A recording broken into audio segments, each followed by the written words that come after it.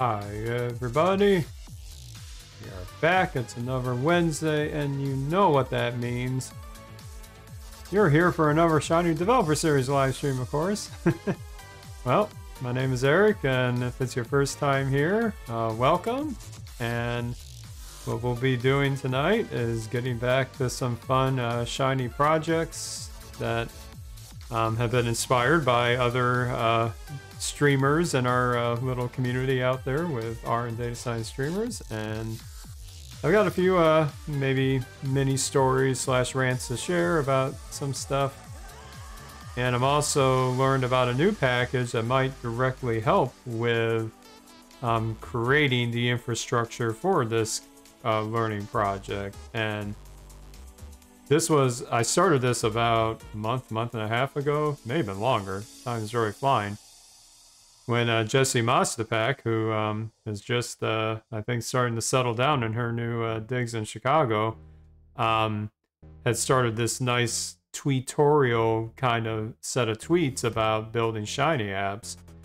And I thought, well, what if we took this in another kind of accompanying direction where we build infrastructure that shows somebody's kind of building progression of starting from a prototype application all the way to having it polished up, but having like kind of the tweets that she would have or anybody would do and kind of showing the development process of that correspond to actual apps all in one major app.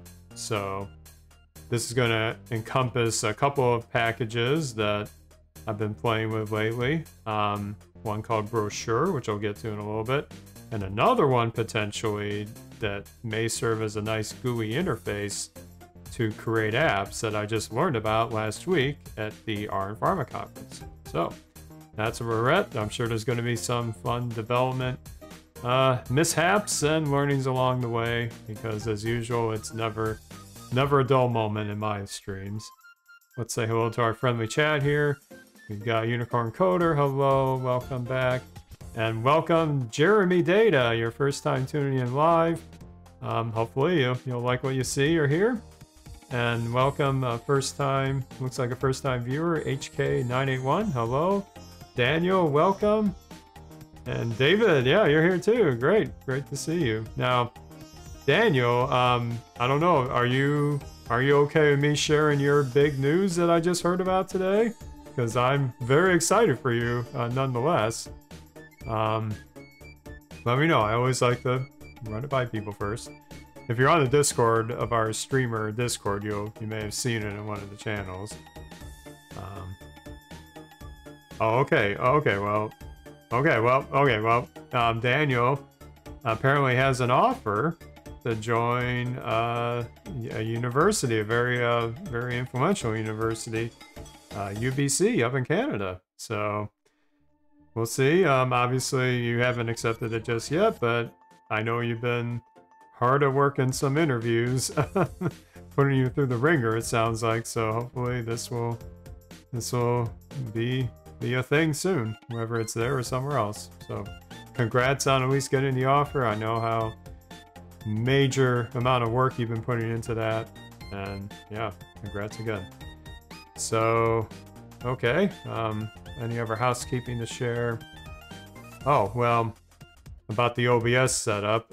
Some of you may have heard in a previous stream how I lost one of my favorite tricks in my setup here. Well, I got it back because, as usual, I'm able to track down with a little Linux hackery, little ways of enhancing the NVIDIA driver, and I took it in my own, under my own shop, so to speak, to configure that. I may go ahead and start sharing some of that, actually. So let's move on here. Yep, the third window, as Unicorn Coder correctly remembers. Let me bring it in. Here we are. Here's our third window. So for those that aren't aware, I have a patched NVIDIA driver that lets me basically have a third monitor without it looking like a third monitor. Takes a little getting used to though, so I gotta resize things a little bit here. Yep. Yeah, it's not quite perfect yet, but I'm working on it. Someday I'll be more fluid with this. Shrink it down a bit.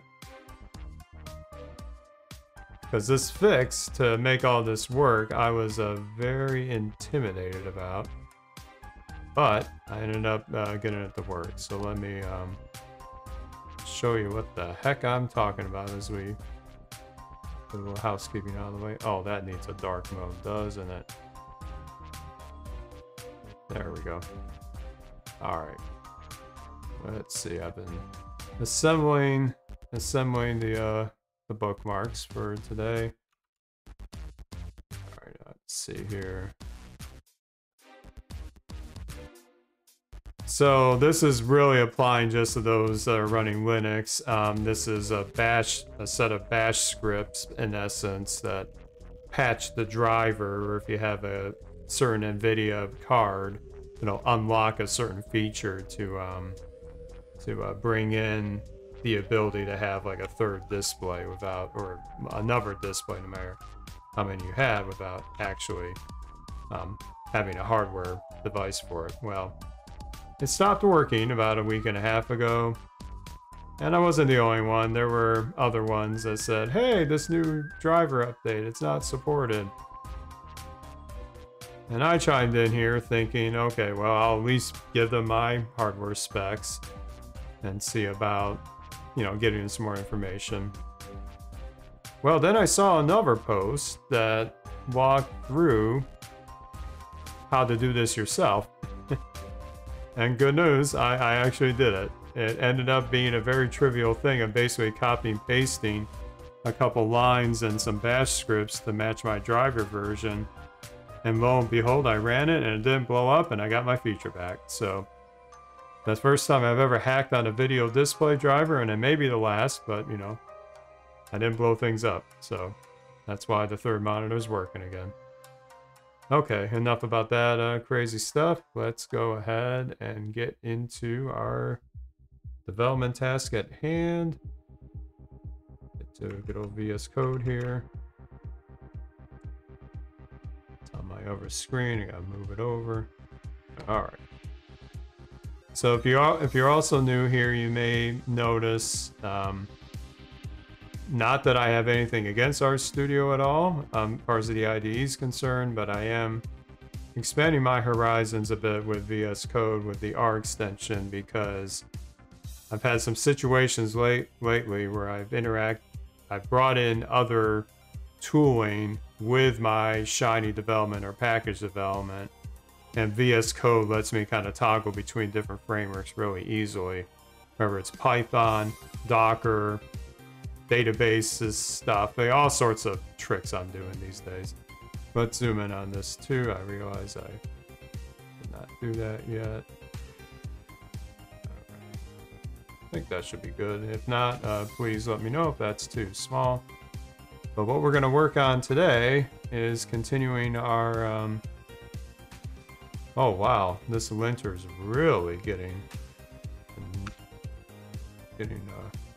picky on me. I just added some new extensions, and they're apparently going to flag me when I have trailing white space or something. So I have to clean that up. So let's run this first, so it'll probably make more sense. Let's go ahead and select all of this, run it.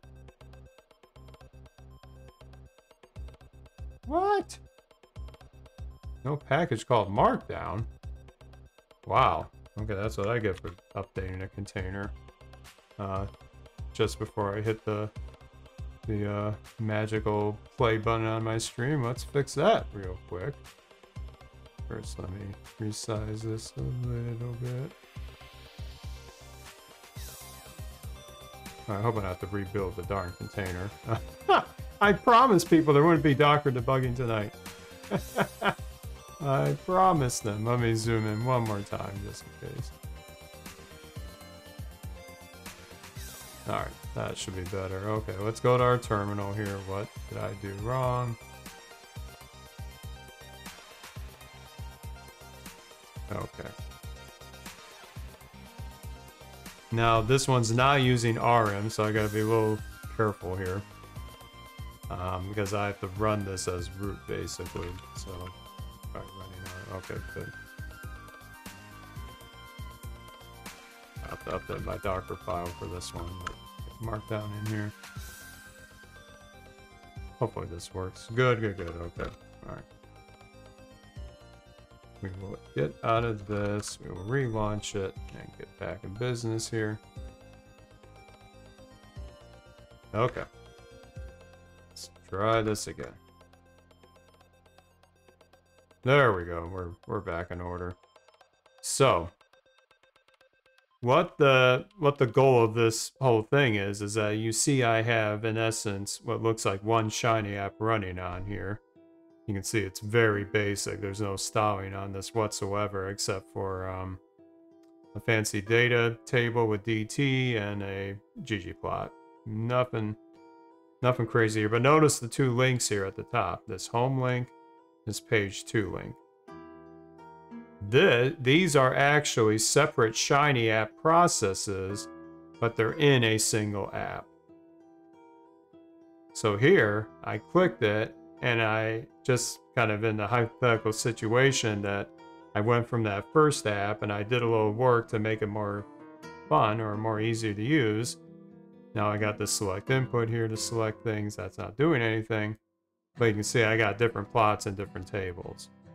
So the idea is that with the brochure package, we have a way to put all these little mini learning apps inside a single app. Can I say app more often? Probably could. So there's a couple easier things, I hope they're easy, that I want to do tonight. Is first, I don't like just the typical kind of list item HTML style here. What I want for this is to be a navigation bar at the top so that it looks more clean, a little more native shiny looking with the bootstrap styling. I want to get that there. And then second, I want to try out another package that I just learned about last week to see if maybe I can learn from how they bootstrap Golem apps from that new package, truelle. Who knows if I'm saying it right. We'll get to that later. First, we're going to try hopefully the easier wins first, which is the styling of these navigation bars. So,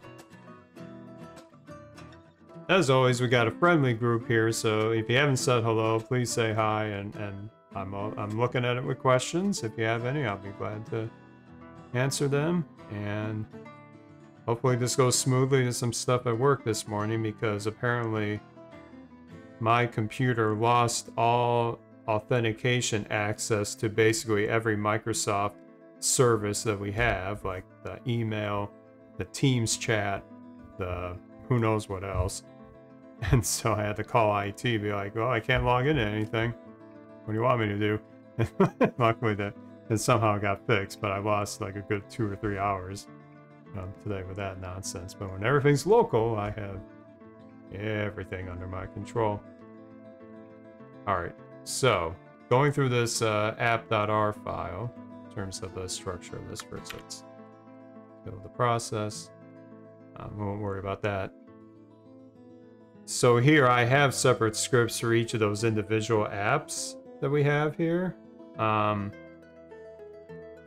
But what brochure does is it's gonna take these links that we have. You saw that little itemized list with the tags LI, and then it's going to make sure that when we visit those respective pages, it will actually browse to those apps. So it's got the little HTML tags action going on here with the UL and LI items, and then we put that in a div with more. Or is this what? Oh, this is what I was trying to do, and it didn't work. Okay, yeah. So we'll get to that in a little bit. So each page of the app has its own function. And by the way, I'm reading through this not just for those that are new. This is literally for me too, because I haven't looked at this in a month and a half.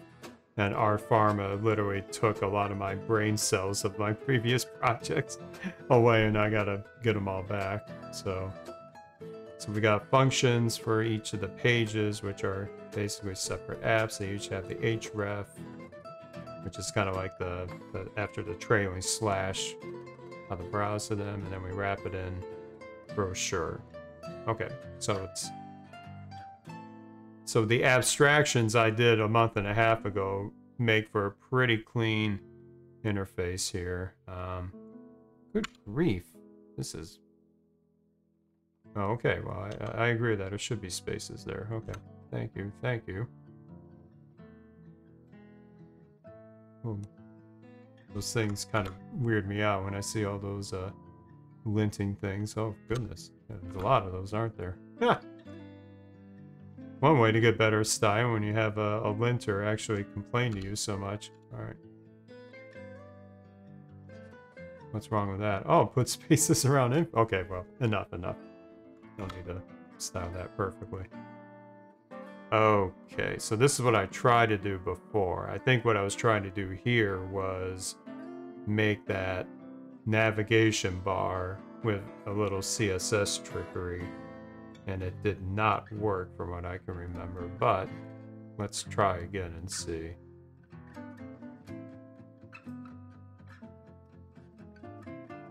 Actually, now I gotta remember how the heck does that thing even get in there? The source? Oh, wait a minute. It's within the individual scripts, isn't it? Hold on.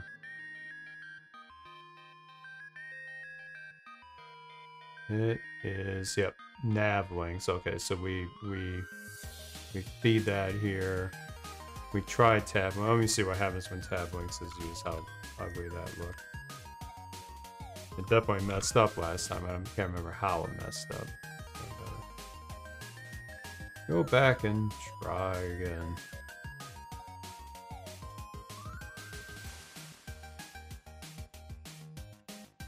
All right.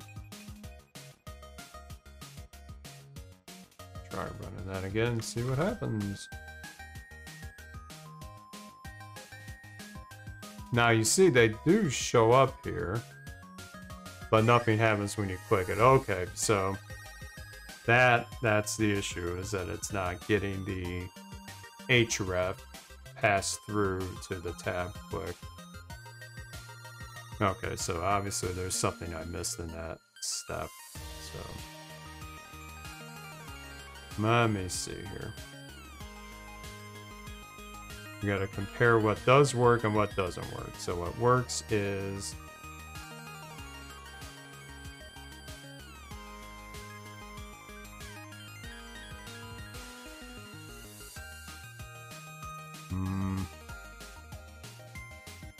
so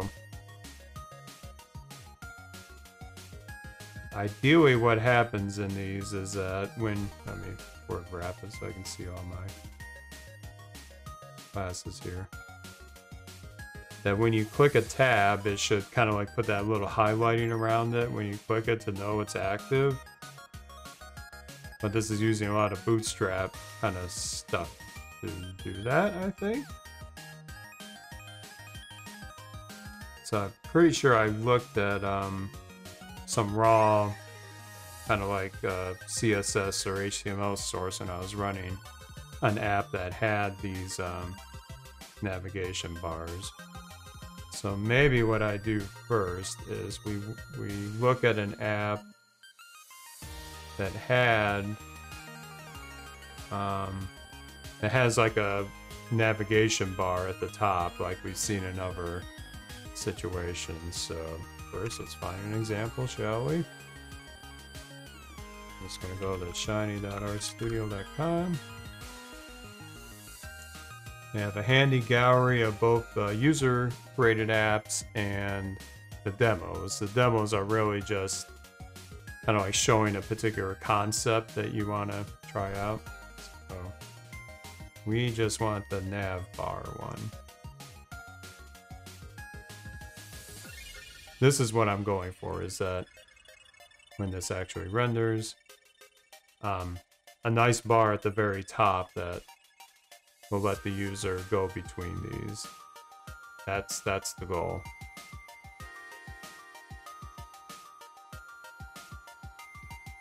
Yeah, I think they've updated the gallery recently. In fact, let's check that out, shall we? With the more user versions of apps. Those are right here.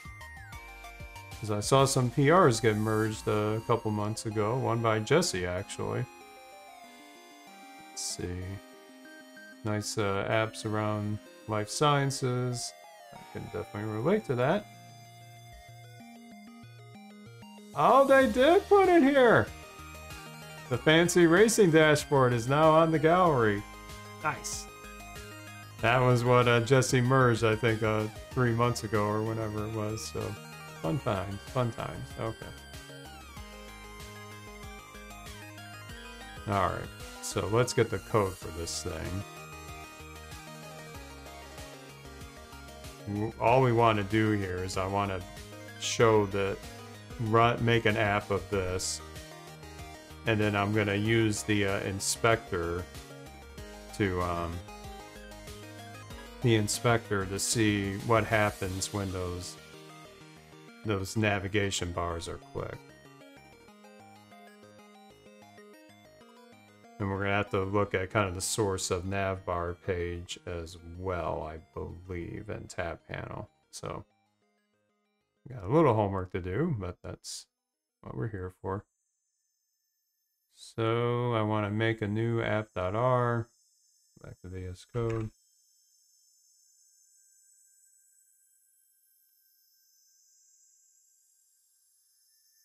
We're just going to save as and throw this in the very silly named prototyping directory. Alright. I'm going to get rid of all the cruft here.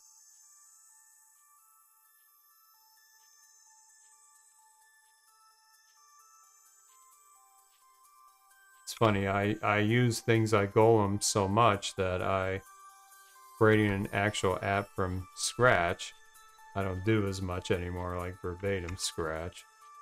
But that's alright. The raw version of this. I know it's small, I'm just copying it over.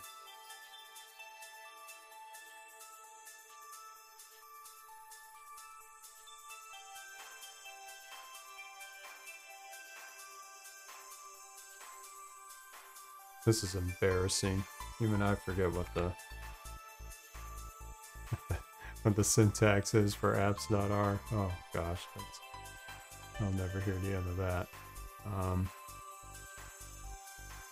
Go back to the articles.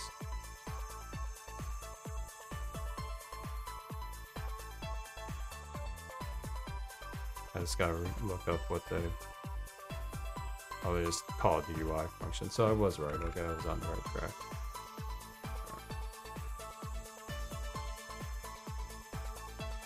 Paste that in. Yep, okay.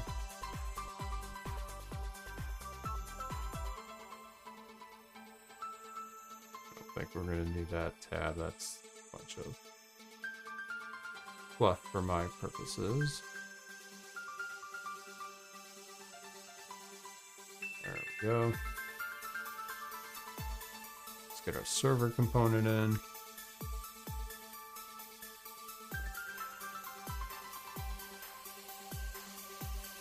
Input, output. Because I'm a creature of habit, I'll put session in here. Alright.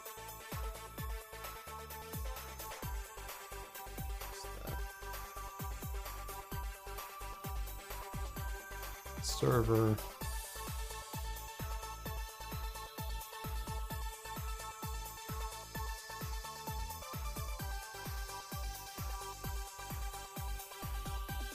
And VS Code absolutely mangled the heck out of that copy paste, didn't it? That's alright.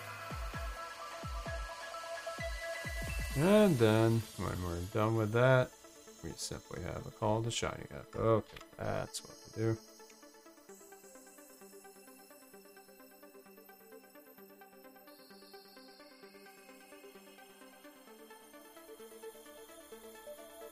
Alright, So we're gonna run this. It's gonna be very boring, but what we're gonna do with it is actually inspect it. So I need to open this in an external browser. That should go here. Perfect.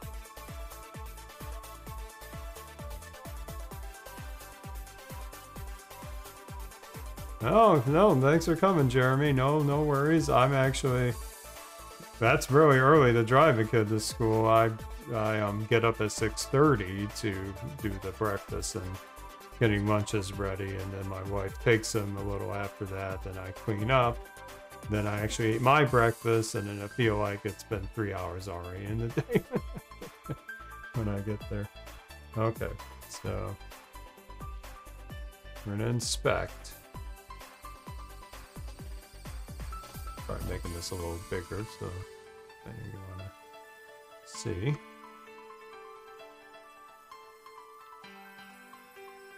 Now this is not. How do I make this bigger?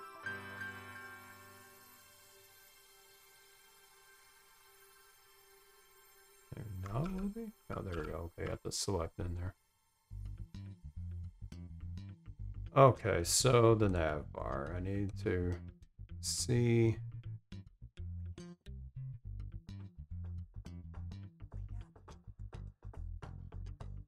Okay, so class navbar default, navbar static.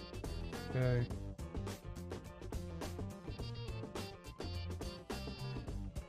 We have this container. What? Okay, container fluid right here. The class navbar header. That's what that is.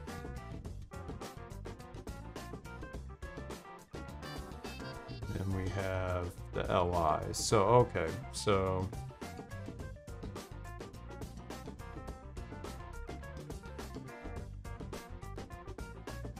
we should be able to do something like this in HTML or in the Shiny functions that I did. I think I just need to get the classes in there defined correctly. But Shiny itself brings in Bootstrap automatically, so I should be able to just grab all this in. But the key will be, can I copy relevant parts of this?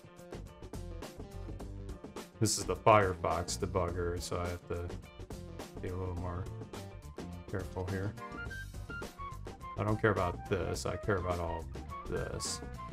Okay, so if I just copy that.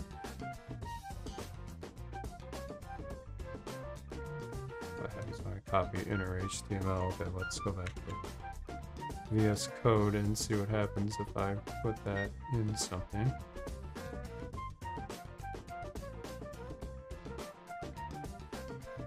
Did that get everything? Let's see. Well, it didn't get the outer stuff. Let me see if I try outer HTML. See if that does any better. There we go. Okay, perfect. So this will be the template we start with. And then we're gonna try recreating this ourselves.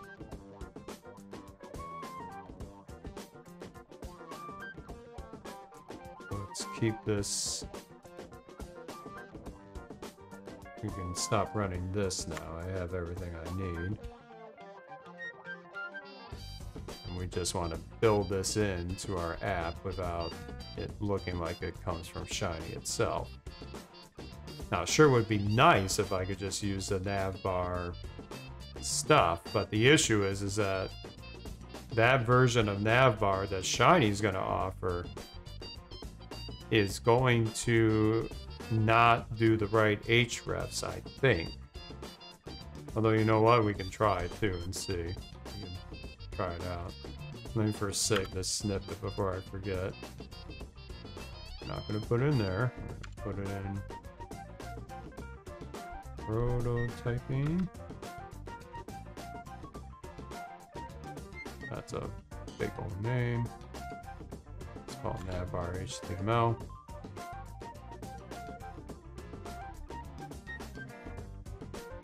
Okay, so let's have that. I'm gonna open it to the right so I can look at this side by side. Perfect. Tell me that. Tell me that. Tell me that. There we are.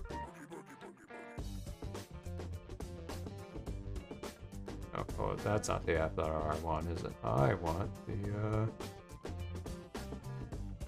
the real app.r, which is this one. Ah, messed up my opening there. Okay.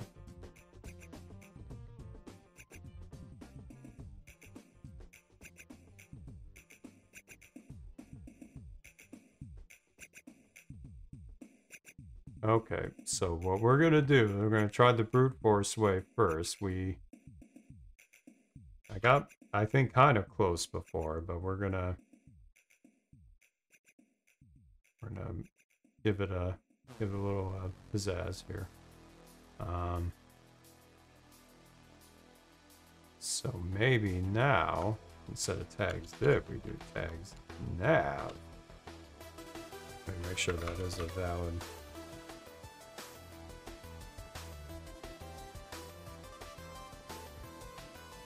Do anything? It sure did. Okay.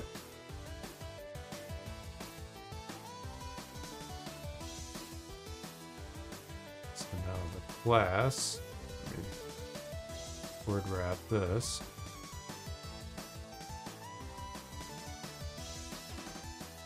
Let's just start moving this over and see. This is the kind of stuff I started learning about in David Grandjean's outstanding user interfaces with Shiny. We're kind of building it up from the ground up here, just using Shiny's and by proxy HTML tools functions to take what looks like R objects and R functions and translate that into HTML. So the goal is when I actually get this all configured here, when we run it, this tab link should look almost exactly like what we have here, just with the appropriate links that we'll have for the different tabs and the tab names, of course. Now, I'm not sure what role will be here, but we're going to try it anyway. And GitHub Copilot thinks it knows what it is.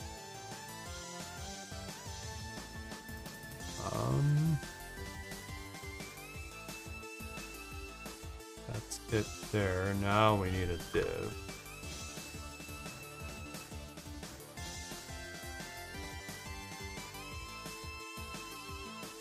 This one's called container fluid.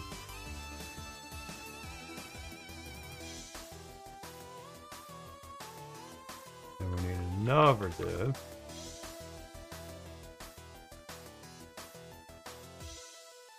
Hey, Isomar, how are you doing? Welcome to our fun Shiny hacking stream here.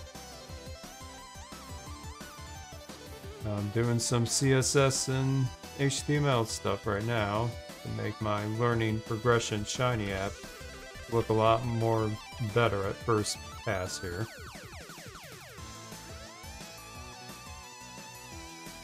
Okay, so that's our header. Expand.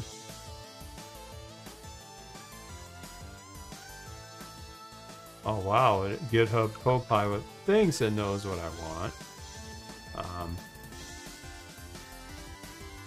We're getting close. Getting close. Okay, so where are we here? We are in here. We closed that navbar header div, so that was here. I feel like it gave me an extra one by accident. Let me delete that.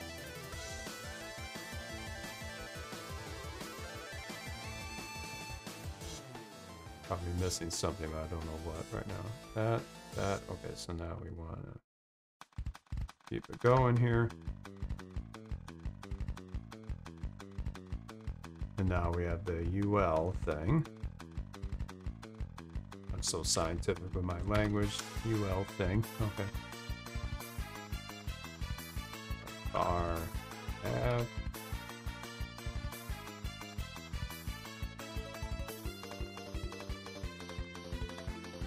Now, I don't really care what these tab sets are. I guess we'll just make up something random.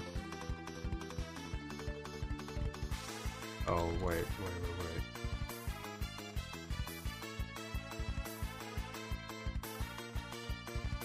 Wait, class is that... Oh, we gotta be careful how this is defined here. We have to do this notation for it. I don't know if this will work or not, we'll find out.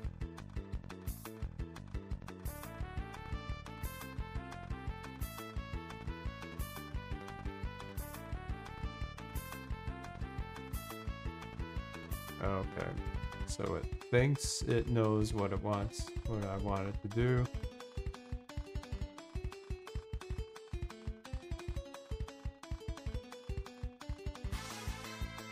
Looks like they have a invisible one there? That doesn't make sense. Unordered list, yes, thank you. That's what UL stands for.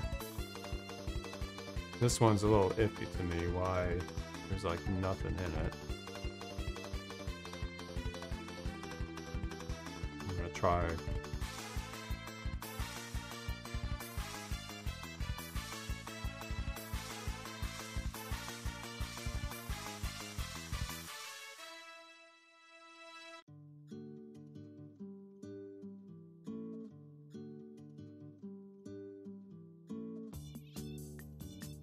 This, we want to make it look like what we did up here. Yep. In fact, we can just copy this part.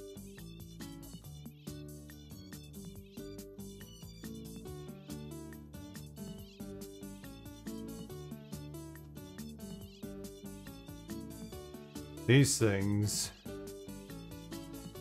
they part of the, oh, they're all part of the href. Oh, okay.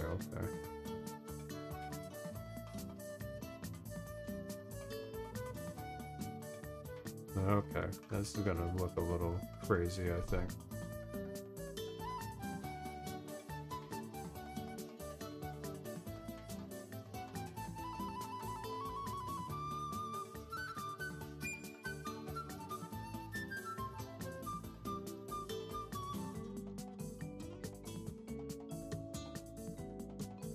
I may just start copying all of these.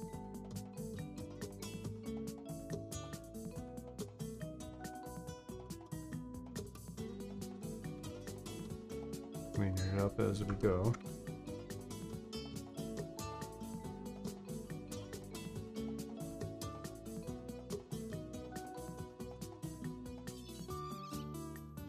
Whoops.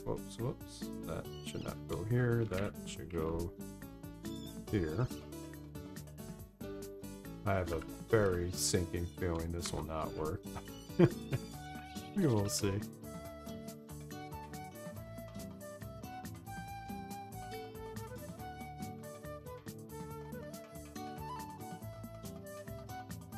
All right.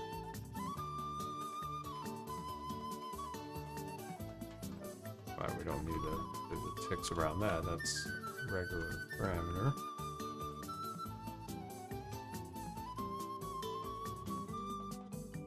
This needs it.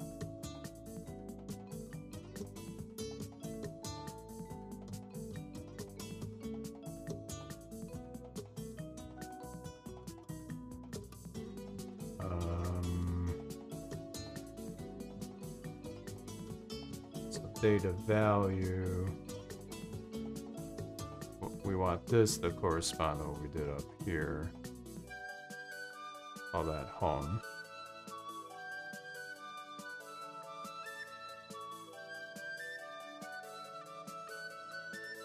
Then, whoops. Way farther down.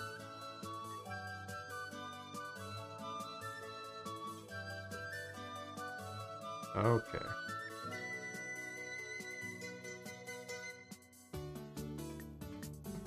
Now when it does the, we did the tag here, and then we close the li. Okay. All right.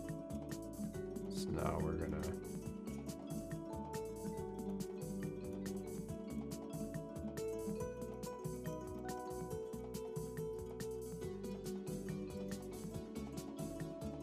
Why'd that drop down top? Oh, they had more stuff. Okay. So I just need to repeat this basically.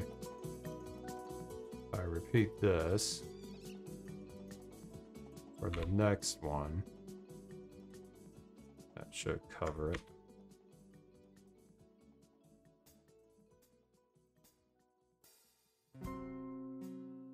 This is going to be page 2.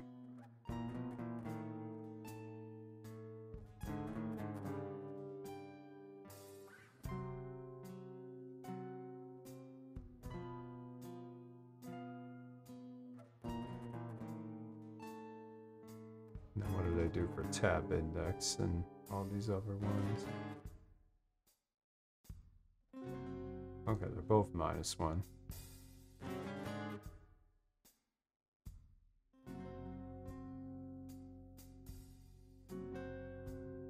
Oh, that's when I selected it. That's what that was. Oh, but they did tab index at 0 there. Maybe I should do 0 here.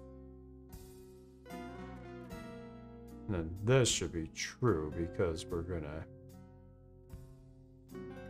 use that at first pass.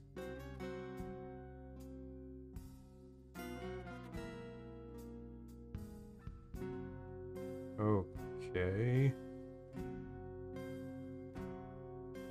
Anything else I need to take care of here? I think so. So that closed there. This closes here. This should close.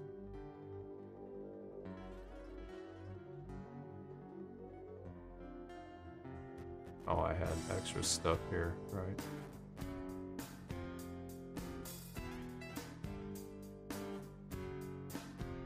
Alright, I think we... Whoops. I think we matched them up. Okay.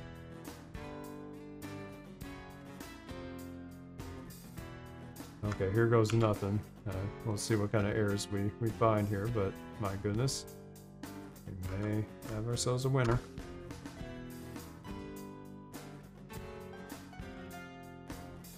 Okay. There's a learning, home 1, page 2, and of course nothing happens when we click. Okay, so it's the same problem as before.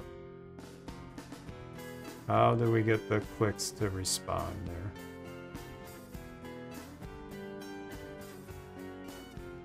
Why do they work here and not in all this fancy stuff?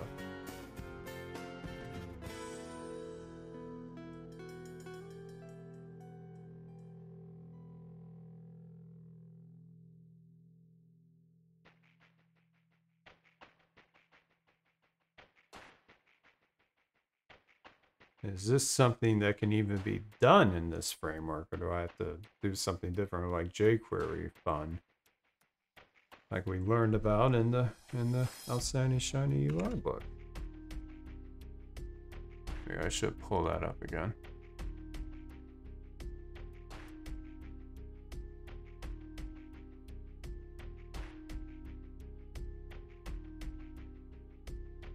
Refresh my memory when I looked at about a month ago or so.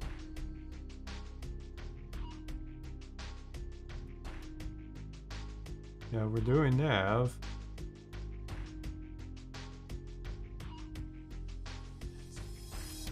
Huh. So I basically didn't even follow the best practice earlier. I could have done with tags.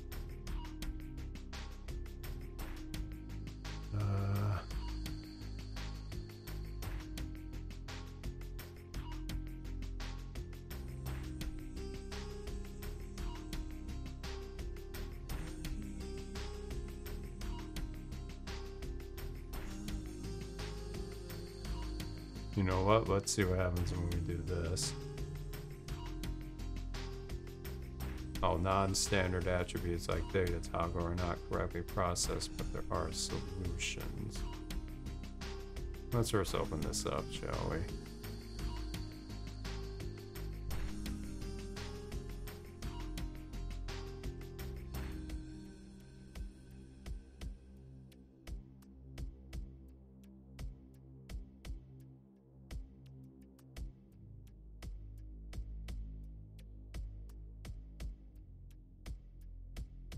Wow. Dean opened this issue up about backticks, the attributes that have characters. Yeah, that's what I've been doing hard coding wise.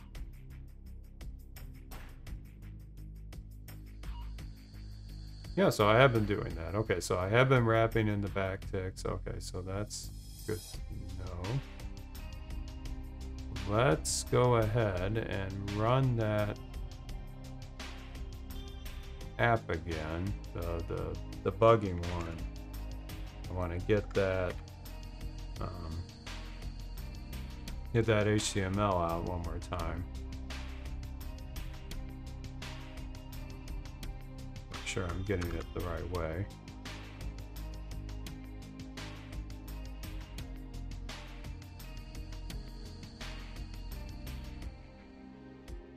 Just gonna click here just to make sure it works. Oh, you know what? I should make my life easier. I don't want that more drop down because the last thing I'm gonna do is have that. Yikes, wrong keyboard shortcuts. All right. Let's get rid of that.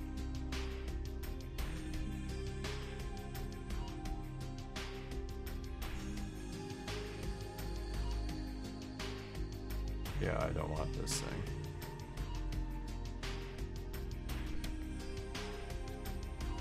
Okay. Try running that again.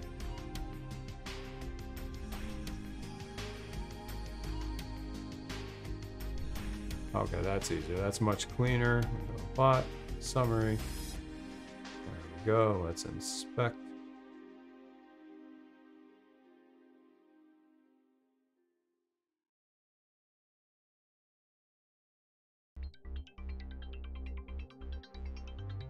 This is what we had before. Okay, get it responsive just in case. Okay, let's copy the outer HTML.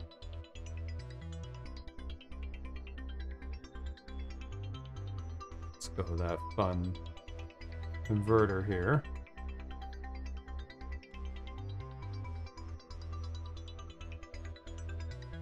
Let's see.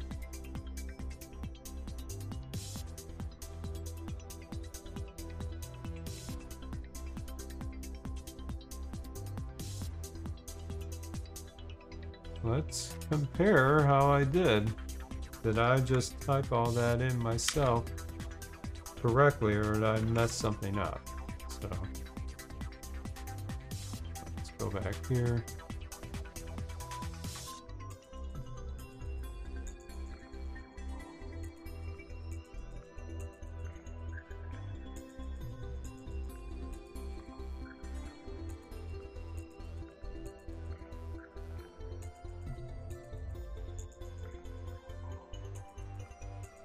I'm gonna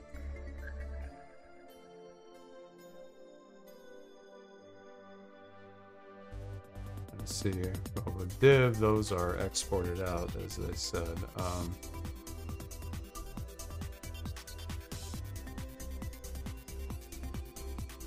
And they just, as I said in the issue, they just forgot to do the backticks.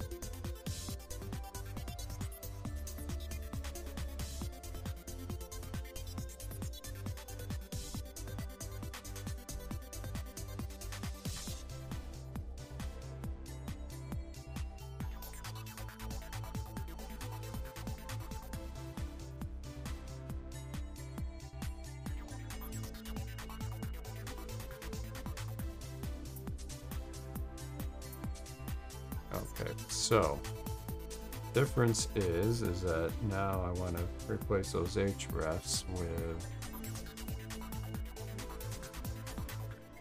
this.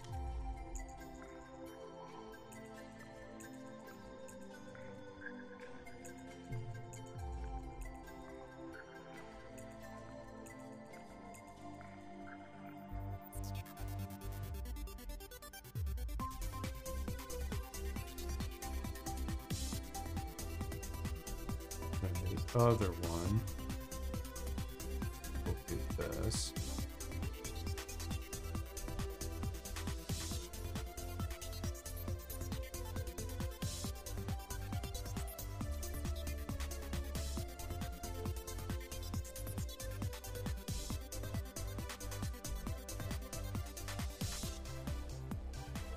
I don't really care about the names as long as it works. So let's see about this. We're going to comment this one out.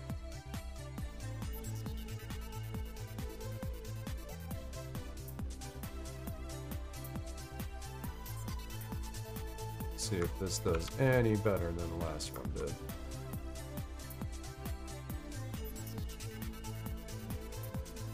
What messed up? Oh, the ULs are not found.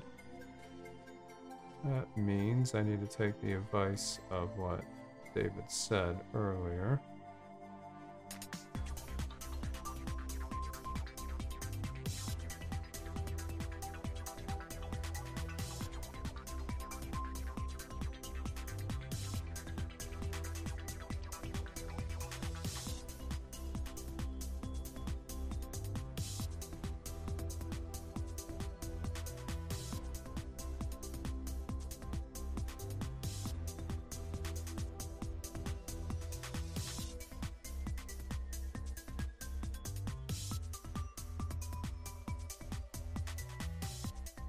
I should do a tag list.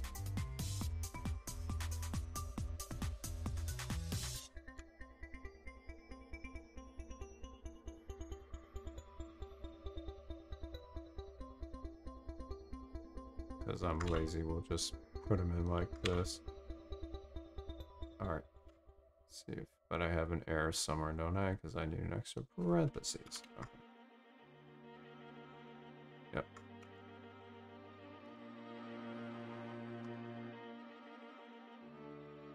Alright. Nope. Still nothing. Still nothing. So it wasn't the coding problem per se. There must be something I'm missing with how these nav bars work.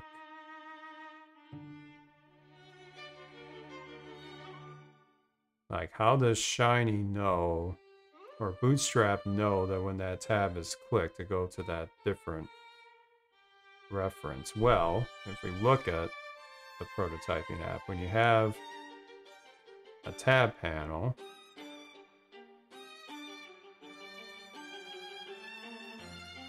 you have the content inside.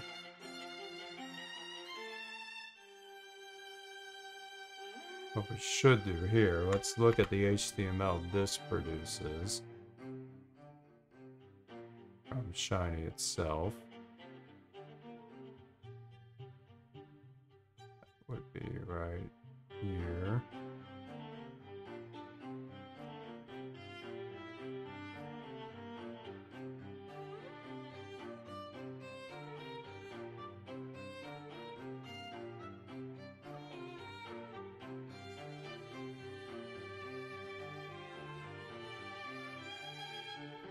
Class tab pane, title plot, data value plot.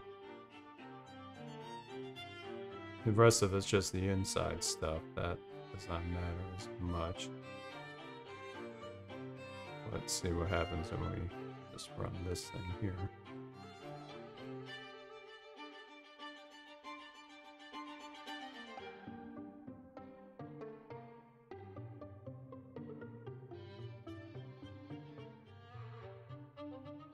I mean, that's basically what I typed in, isn't it? But the, it's that tab set ID that worries me, and the data toggle stuff.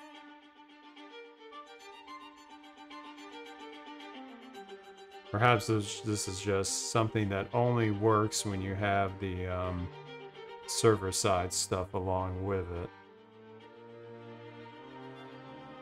But there shouldn't be any JavaScript needed for this. And I know some other packages in the Shiny ecosystem let you do these links at the top of a page, and then you can do a hyperlink to somewhere else. Like, not in the app, but like a totally external site. That's kind of like what I want this to be like. But it's just not happening. So I wonder if I'm stuck with doing the... my mouse went away. I'm stuck with doing the unstylish way, but if I can style this in such a way that instead of looking like the little list items, it looks like a bar at the top, then I'll be in decent shape if it doesn't have to be like the bootstrap stuff. So, more Googling.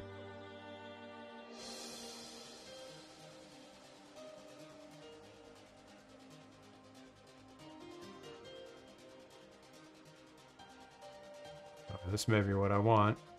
Yep. Style and make a navigation bar from pure CSS. So it needs standard HTML as the base. I've got that covered for sure. So remove the bullets. Is that really it? Oh, that's... Okay, removes list style type none. Set margin.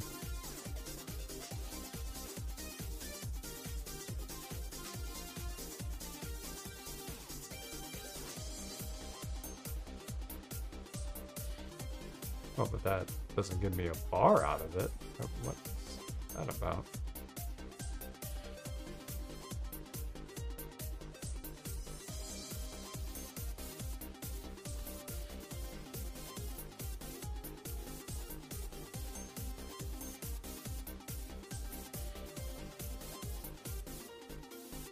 I want a horizontal navigation bar. Yep, here we are.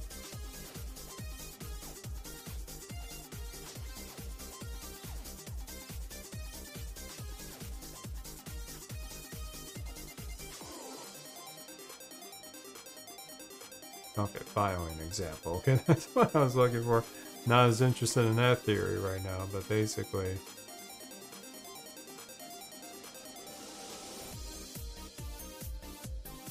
So...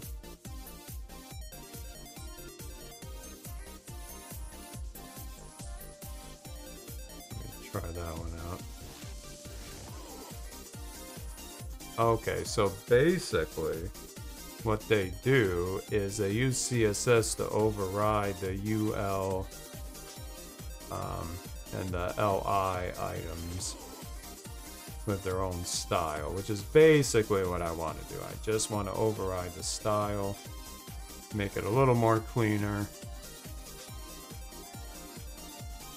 Now, I don't want to apply this to all of the Shiny apps UI and UL, LI items. I only want to apply it to this bar at the top, which I think means I need to wrap it in another div, and in the CSS, make sure that div is the one that applies it, which I believe is covered in the book that we are looking at. CSS, let's try it.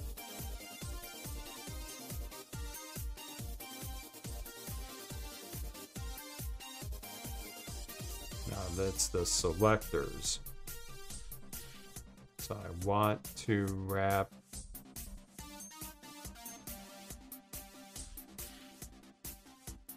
style unique elements.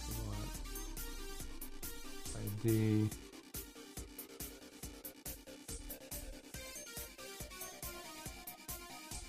So it, yeah, the class equal first P. Okay, okay.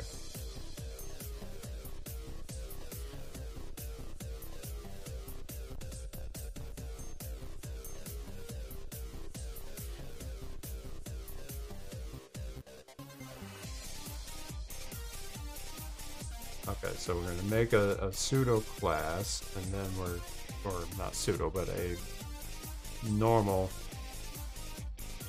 div that wraps that stuff, and then we're going to style that as part of the selector.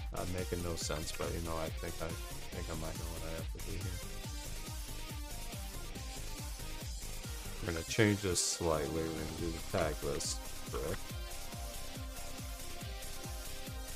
We're gonna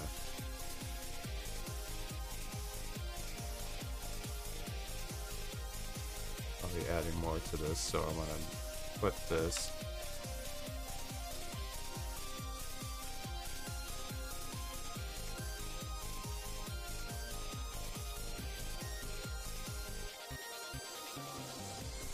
Just gonna call it that, and now we're gonna move all this stuff in there.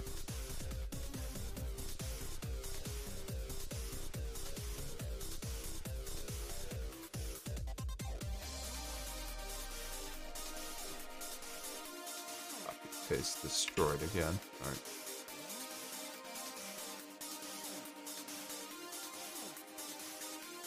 The wrong key again. Right. Okay, so now we got the class here. Let me check something real quick. Make sure things are clicking off. Okay.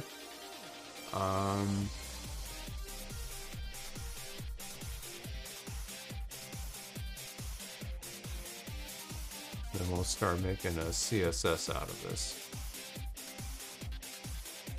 Let's first make back. You know what? This went over the way over engineered that part. I'm just gonna get rid of it because apparently that is not in my expertise yet of how to do the nav bar stuff like the way Bootstrap does. So we're just gonna take the easy way out and style it ourselves here. Okay, so we need to add we need a new CSS file, I believe.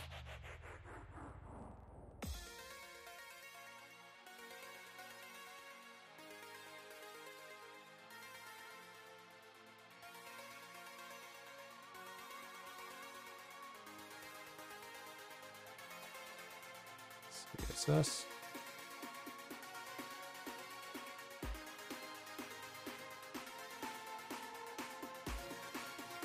This as application.css. Let's look at that example from before.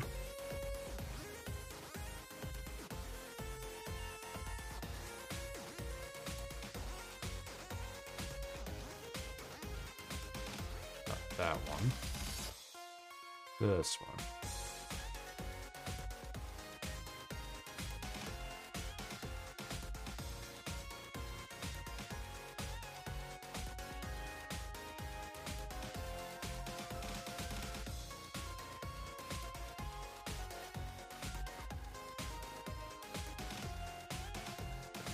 Clean up the padding here.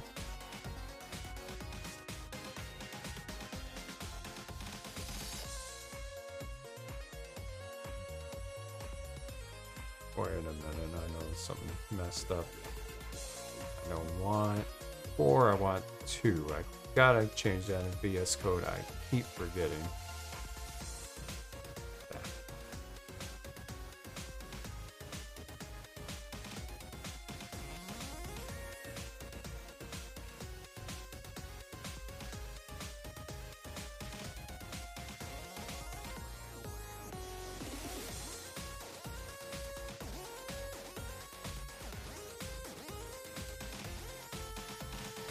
Now, before we do the selector stuff, I am just going to apply this across the whole app just to get a feel for it. So let's review in the book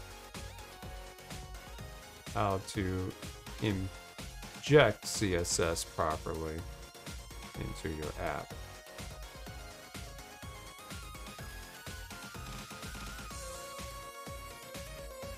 Point to an external file. That's what we want to do.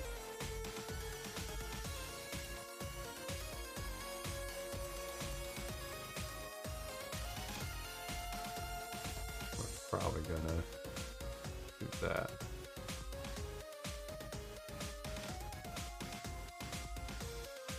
Ah, yeah, we should do a CSS dependency. Okay.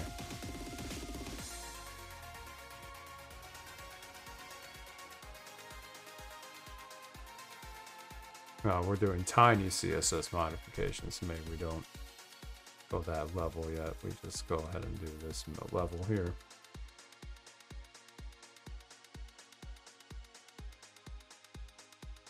that's going to be part of page 1 and page 2.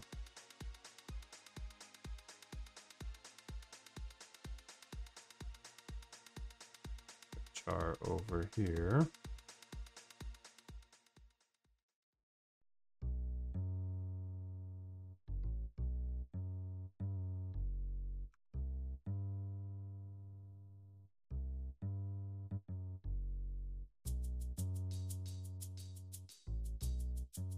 Should make a www folder in here.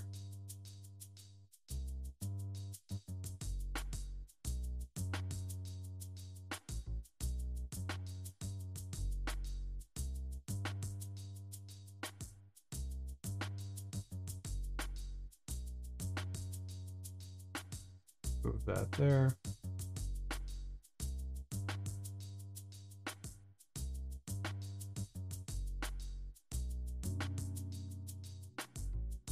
Okay, copy that, put that in brush page 2.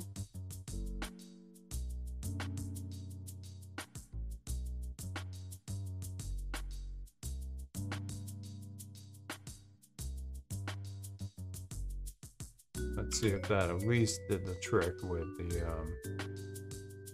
main app here.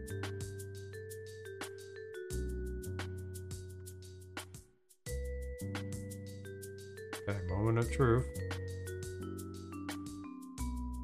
Does it actually do anything? Oh, you're kidding. Oh wait, no, don't worry, Eric, don't worry. We have the wrong one. Should be. It's nav links. We call it nav links now. Let's get that out of here.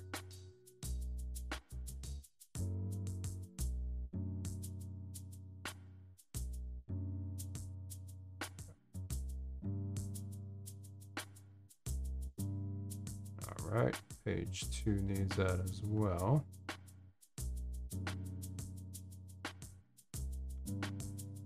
Oh yeah. So Isomar, you're referring to what we had discussed in the latest Our Weekly Highlights podcast. We saw, Matt Dre's blog on Rostrum has a whole bunch of fun stuff, and that story was about clicking, using the locator function in base R to look at an image plotted in R of a map, clicking on that to get the XY coordinates and do some real fun and fancy things with that information. So that was a fun story to cover. Me and Mike had a lot of fun with that. So I'm glad you enjoyed it too.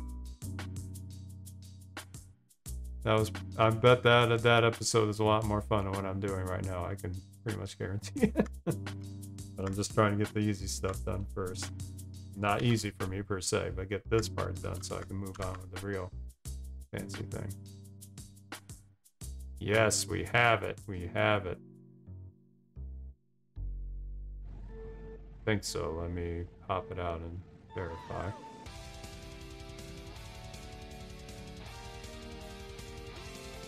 Wait, what app am I running here? Hold on. I'm running the wrong app. It's not done yet. Oh, I'm so silly. Okay. I did this in the prototyping folder. I don't want that. The file's open. Just close it all. Close it all so that I have my clean slate back.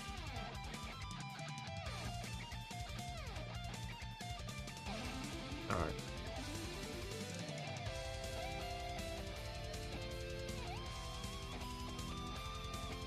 Okay, this is interesting. I did not get the style. Oh, jeez, I just closed the VS Code. Oh, goodness. Let's get that back. So remember my folder?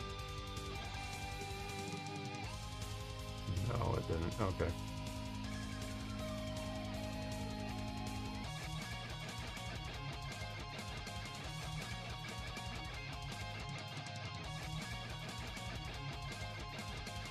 Okay, are we back in business? Yeah, let's do that. Okay. So.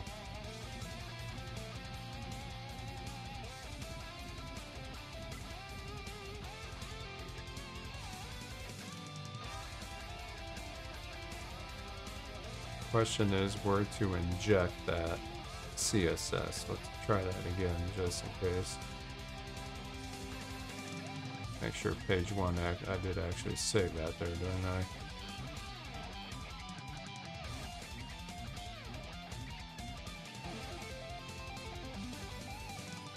Oh, because this folder, the href may be wrong. I'll clean this up later, but it's probably going in the subdirectory instead of the main root of the app. I'll probably have to clean this up in a little bit, but let's see if that does it.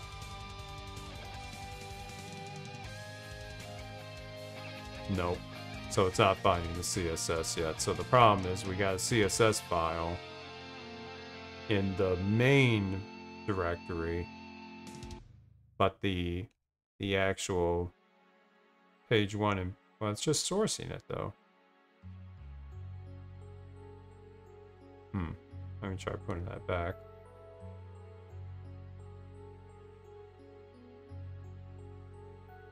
We'll inspect the app too to see if there's any crazy stuff. Yeah, that's probably it. This is not in the head of the app, isn't it? So we should put this somewhere else. That's a good call. I was being too greedy here.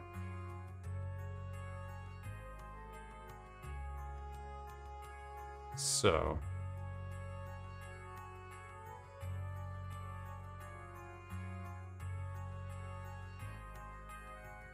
let us go back to our fancy book, but also let's look at the article about CSS in here, because they have examples where they include it in the head of the app. Oops.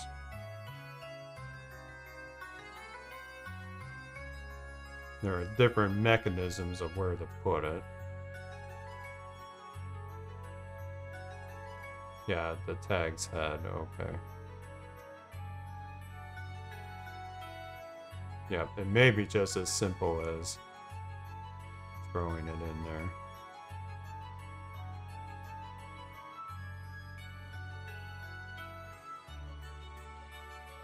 there. Yeah. Okay, alright. This shouldn't be very hard. This should be...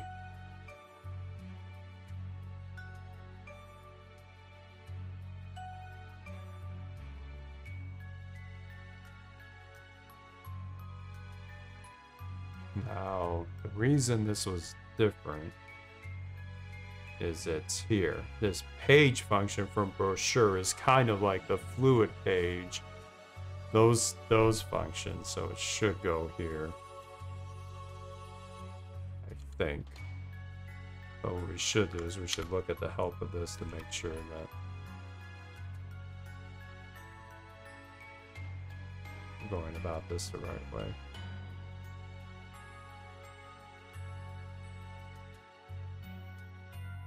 UI, okay, so UI is we should try putting it here.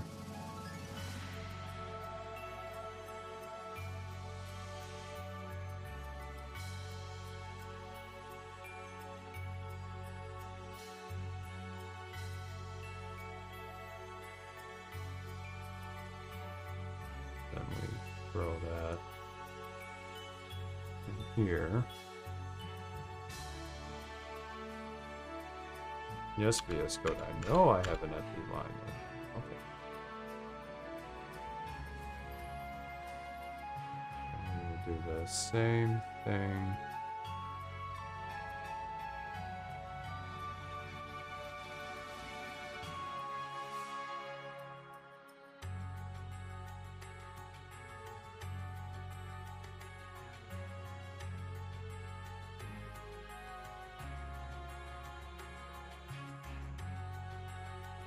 Let's move that over. I don't know why I did the file thing in there, the here package, but that's okay. Alright.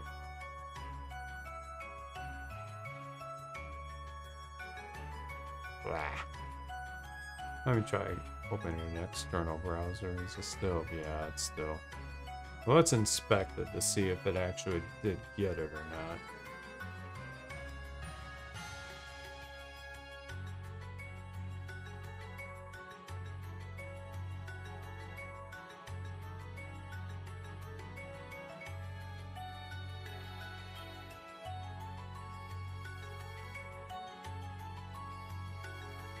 No, I don't know. I don't think that dark reader thing is messing it up.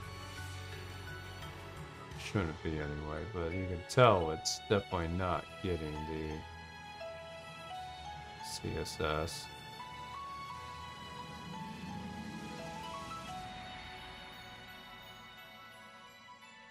Alright.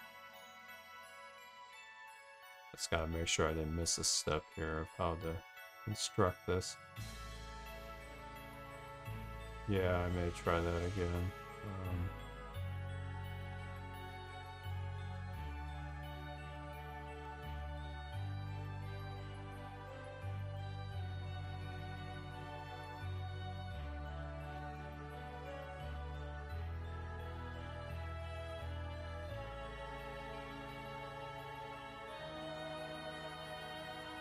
Or should it be... No, it shouldn't be in here. This is just a wrapper on top. What does the wrapped argument mean?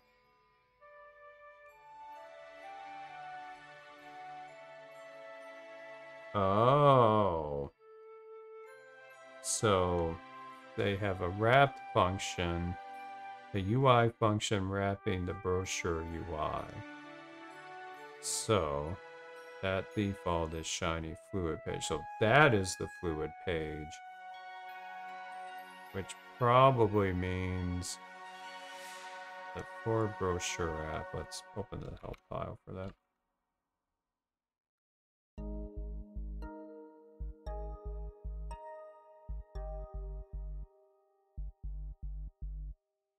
Did I not?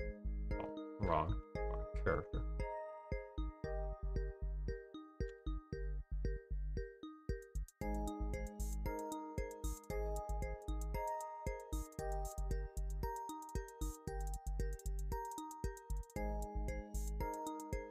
Now this says the ...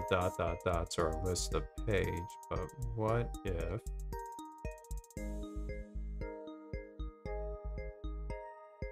first, let me see if it works when you do it in the tag list. That's step one.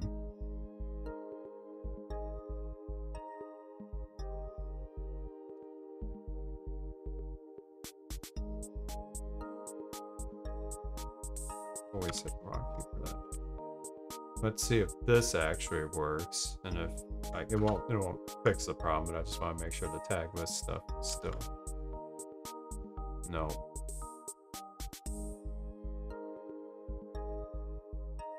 No, it will not. Okay, so scratch that.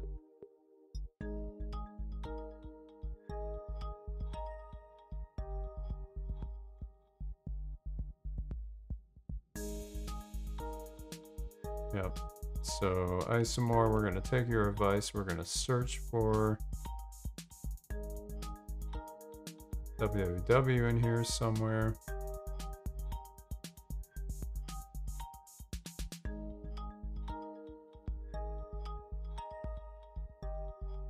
Or I know I should search for the CSS file name.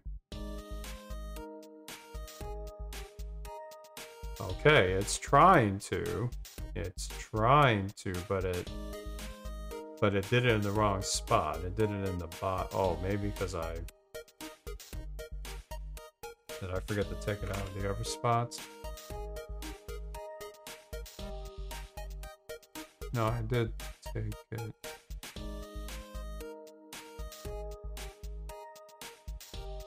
Yeah, it's out of here. So it's not in there. It was in the app.r.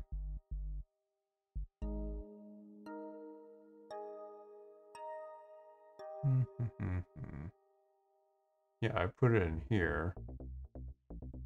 But it may be... Wait a minute. I didn't do it in the tag's head, did I? Oh, jeez.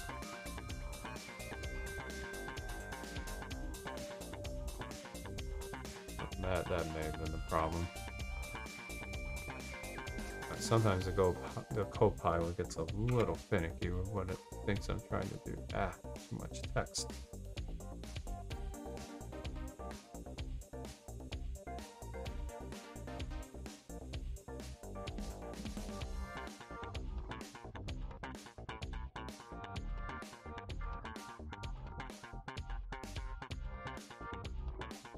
Yeah, loading order definitely matters. I've had that happen in other situations, but I'm still pretty new to this web dev world of hacking around in Shiny without using the native functions, so I tend to have mishaps when I try something different.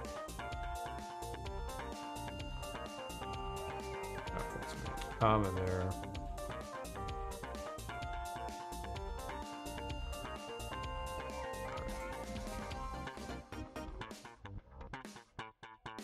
Alright, let's find out. That doesn't. Shit! Okay. Interesting. Let's see. Inspect it again.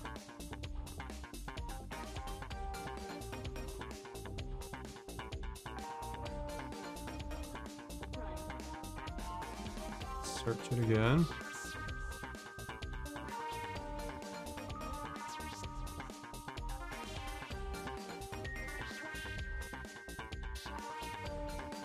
We're in the head area.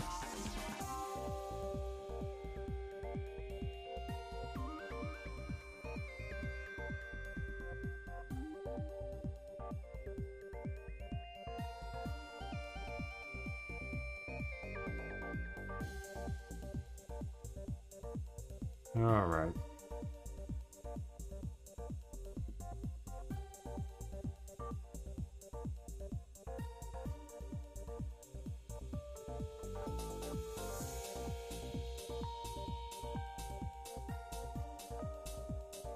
Okay, take a look at the actual link object and see if there's CSS that's overriding it. Yep, let's do that.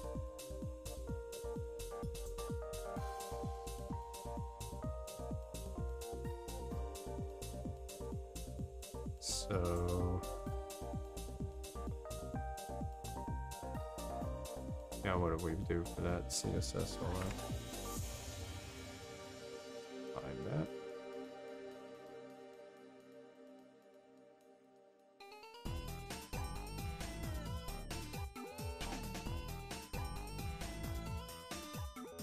Oh, it's all the UL or LI items. The LIA, that's, yeah, let's see. This should override it, like those being applied. But I don't think it is.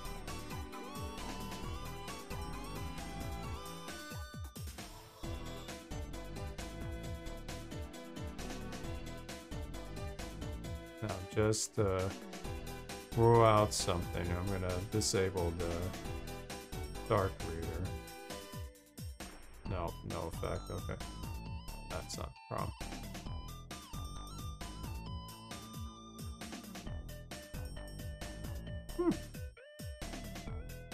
Okay, so how do we get the CSS applied here?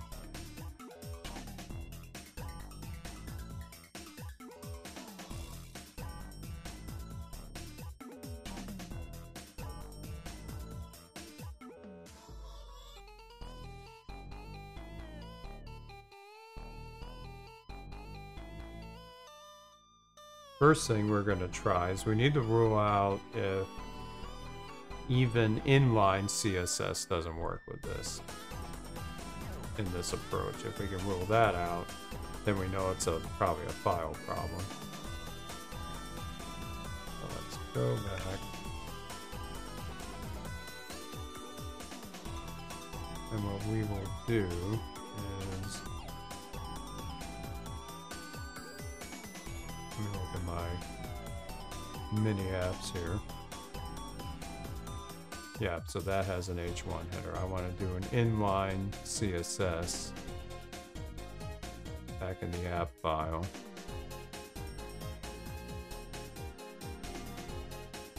Even though that's not the best practice, I want to rule out if it's an issue with that.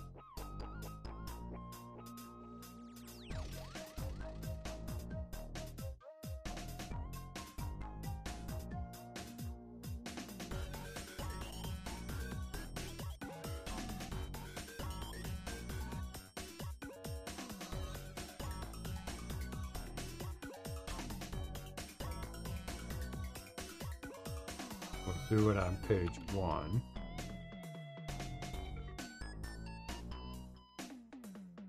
What was that example? Tags, style.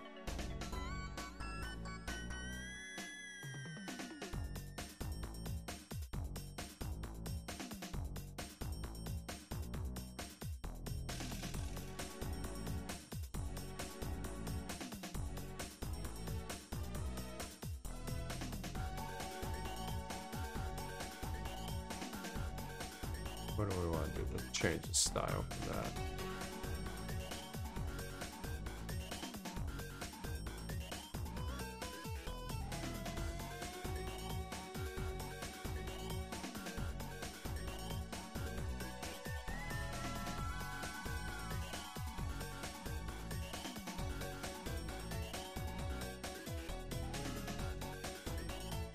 Let's do a font size tweak, and then we'll do something really massive just to make sure it works.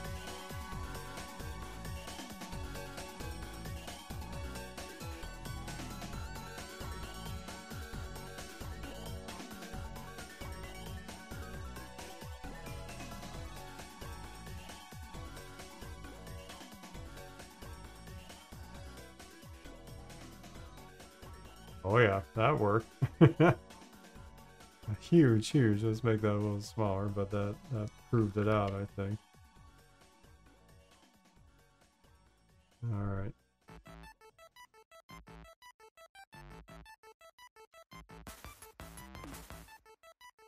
Yep.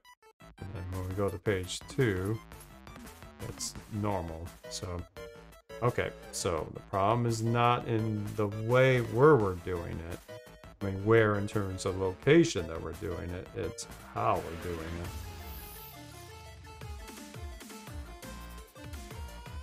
So it definitely does not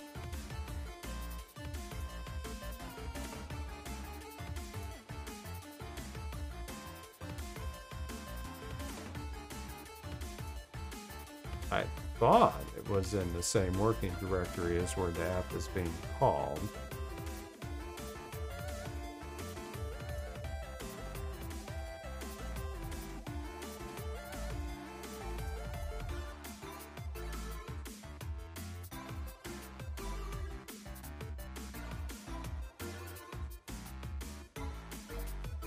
I remember there was some advice in David's book about including this. I think it's time I start to look at that again. The best way in Shiny about HTML dependencies is to create a dependency and attach it to a tag. But it's going to have the same problem. It's going to have this potential gap in the file location.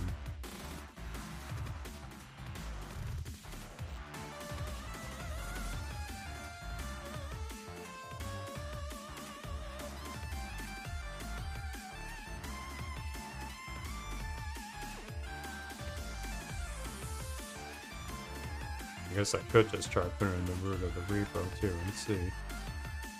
Although I'm curious about one thing here. I know Shiny, in previous things I've done, Shiny acts like the www is a special area, and it'll automatically grab that.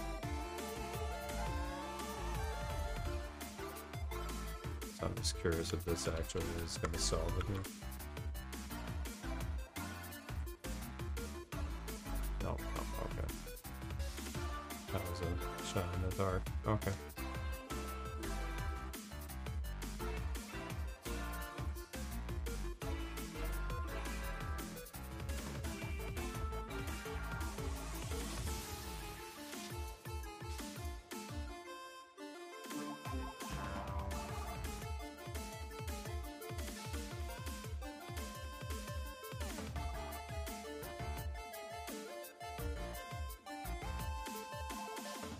Look at my CSS file, making sure it's legitimate.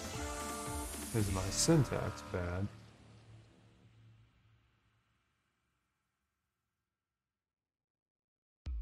Let's see.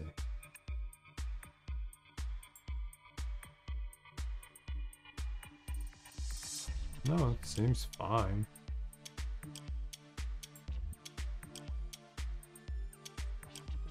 I guess I could try the H1 thing like I did in the other place just to make sure it's not anything else.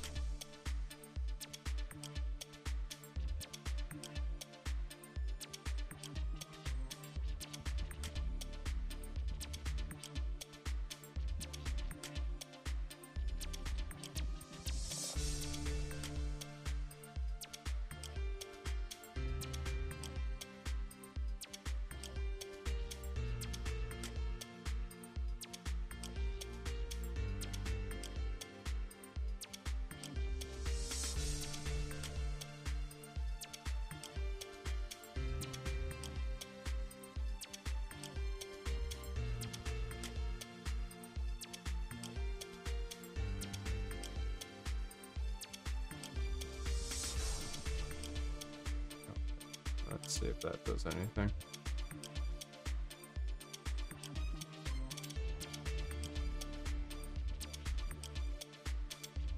Yeah, we're gonna look at that. Yeah, the heading didn't change either, so it's definitely not finding the file. That's definitely it. Let's open up the inspector.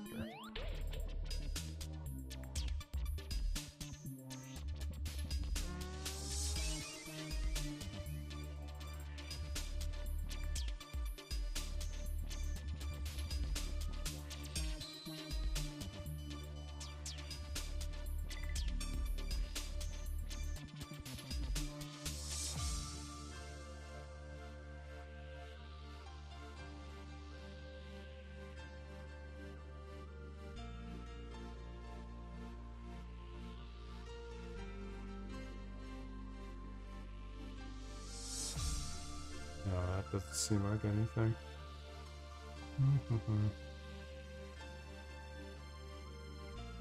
See if this thing shows up here somewhere.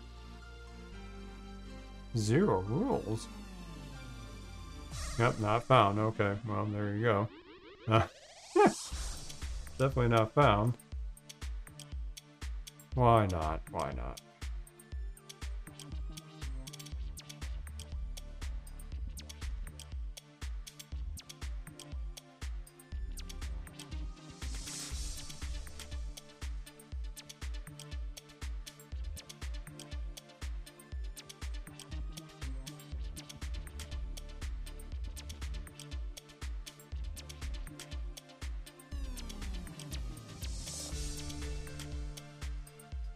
I'm just trying to do it within the app itself. See if I can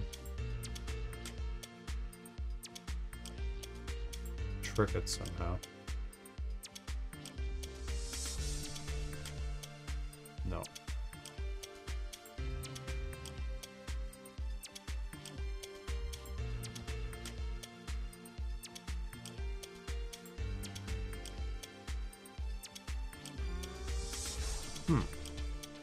How do I get it in here?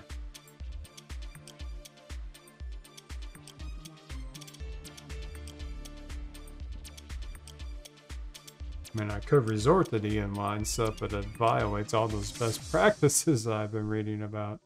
There should be a way to get this in somehow.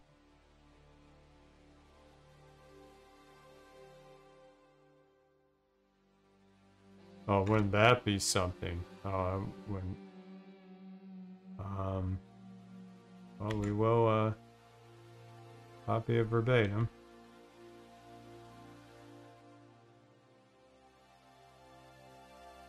Copy.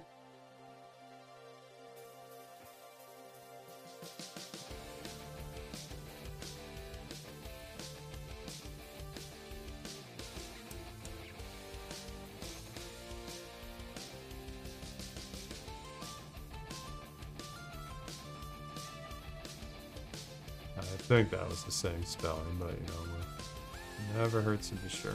Don't be too careful. Alright, try it again.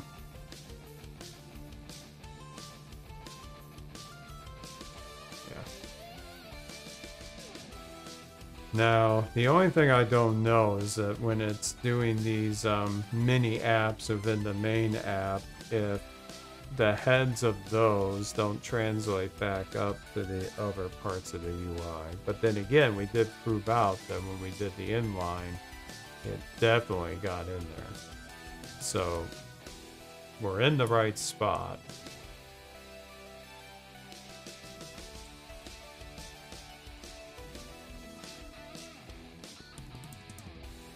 Now, I know, like you said, isomorph order definitely matters when loading things. So, just have to find the right order, I guess.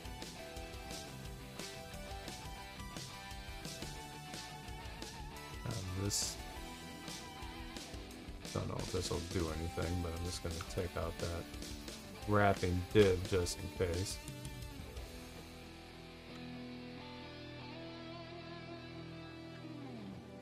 No, that wasn't the problem. Okay.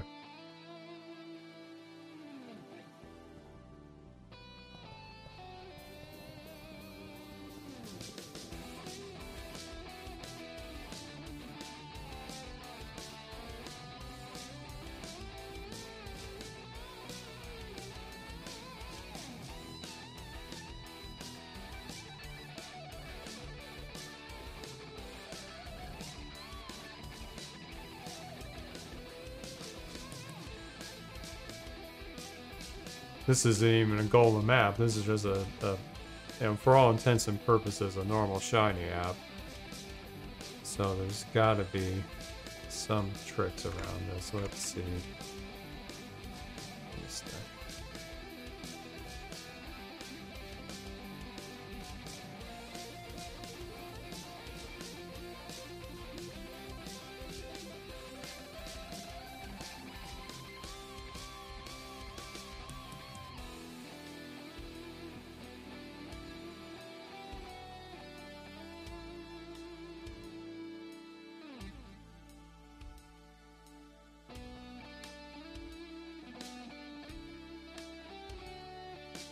Include CSS. What does that function do?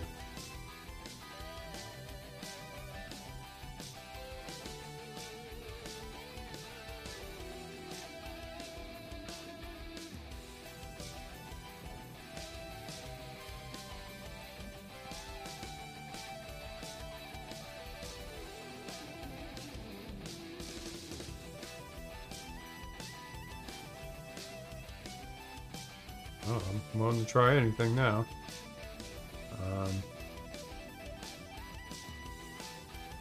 But, oh, okay, so it's probably just a wrapper around this. Take a look at that post again. Yeah, I guess that's just a wrap around it.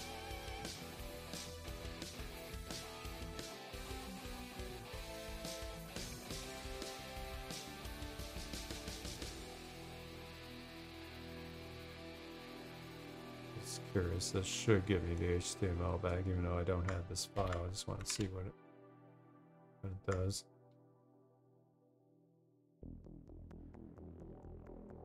Oh, it actually does need the file. Okay, let's do that.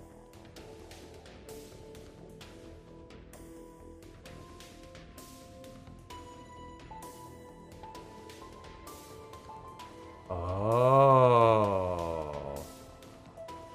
Okay, this this might be what we want. It evaluates it and it makes it like it's inline, it looks like. So, what this means, let's see if my hypothesis works here. In here, it will do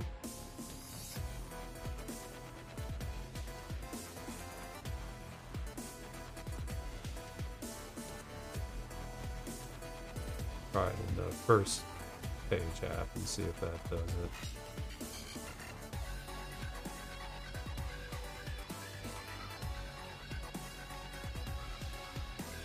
Fair and fun argument is not a character vector. Okay, well it doesn't like where I put it. Oh, okay, maybe because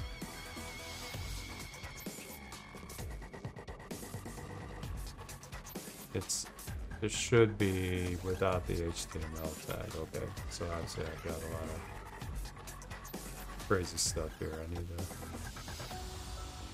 that out.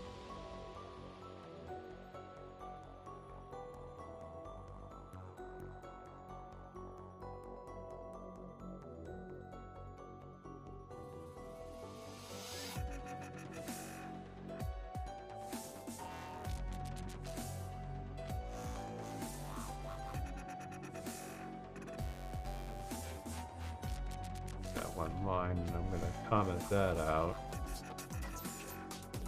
Not do that, but do it here.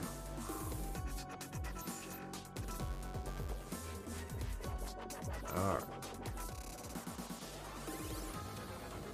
And we're listening to Metroid. Metroid's one of my favorite games of all. Yeah. Alright. Let's see. Alright. Got that. Now we will try that approach here. It's the little things sometimes, the little things that add up. I will learn from this, I guarantee it. Top of this whole thing here.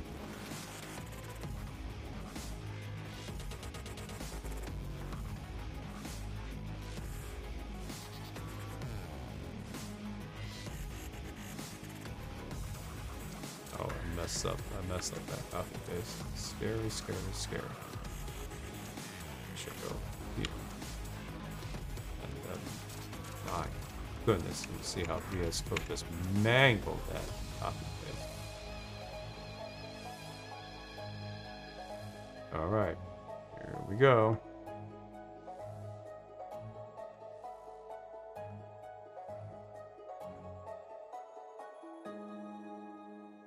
Okay, let's open this up. Here we have it. Well, now that's interesting. All right, must have copy pasted wrong, but we're darn close now. Here, darn close. Okay.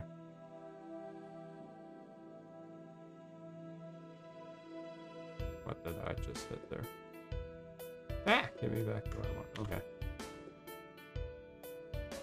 Let's look, let's look.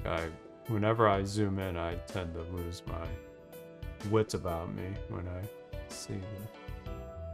Oh, I should show you all the trick I did before. The trick I do in VS Code is I can split the file twice. So I'll look at the first section and look at the second section. There's page 1. Let's go to page 2. All right.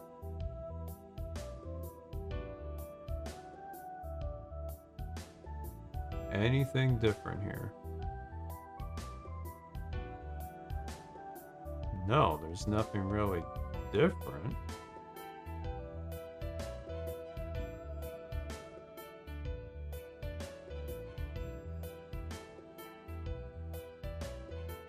That seemed awfully odd. Okay, let's run it again. Maybe it was just an anomaly.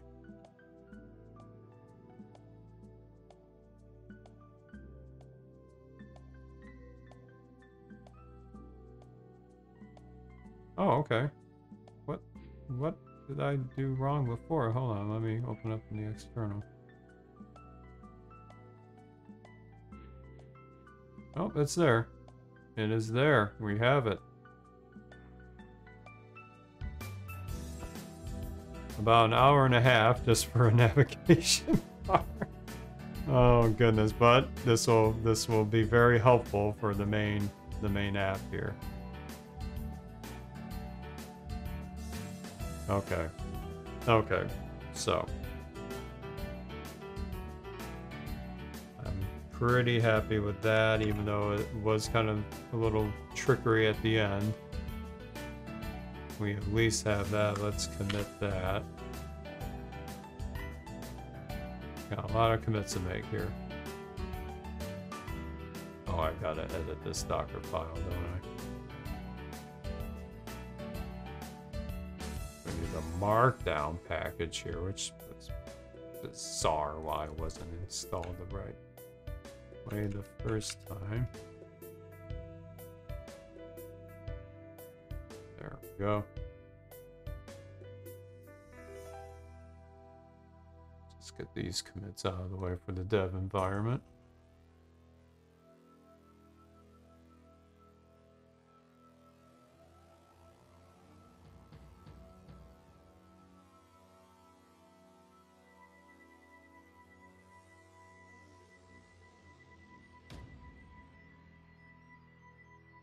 Oh, what the changes here?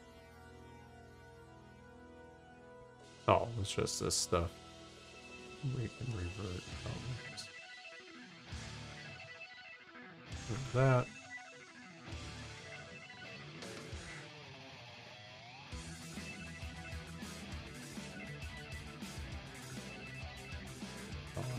Eliminating some stuff, I think.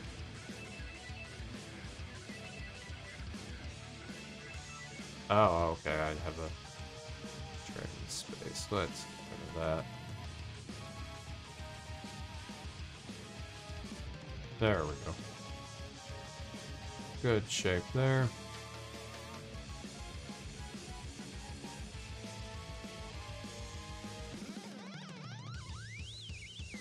Updated.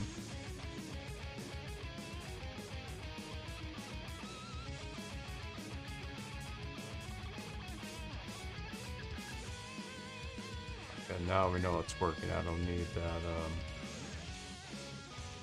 that H1 thing.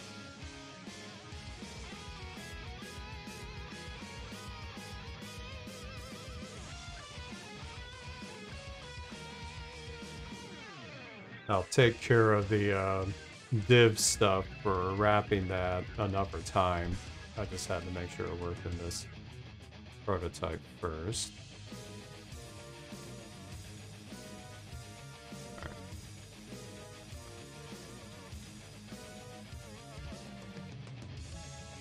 Actually works. Alright. Took a long time to get there, but we got there. Let's push that.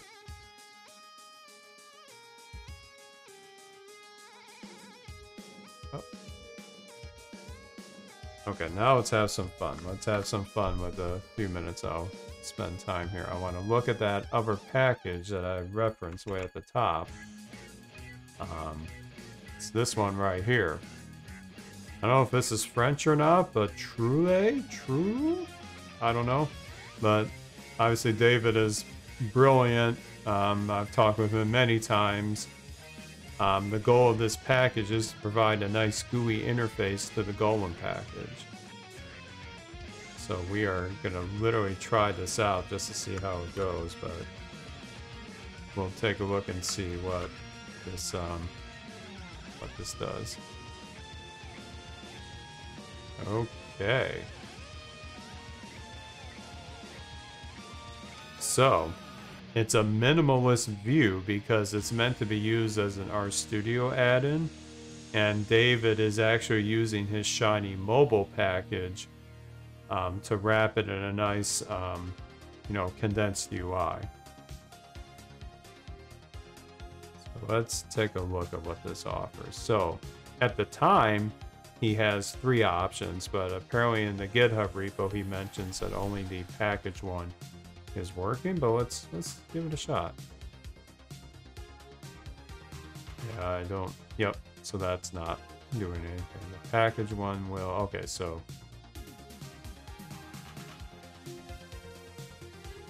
Oh, cool. Even when you hover over it, you get a tooltip. Not for all of them, but let's do Golem for this. Oh, reactor. Wow. Okay.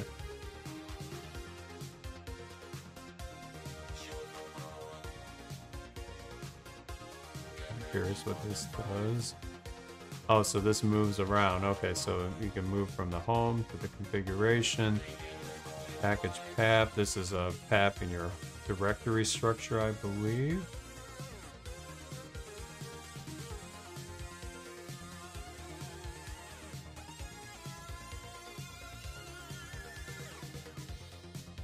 Metadata. We can edit the description. Nice. Oh, this is really cool. Love it.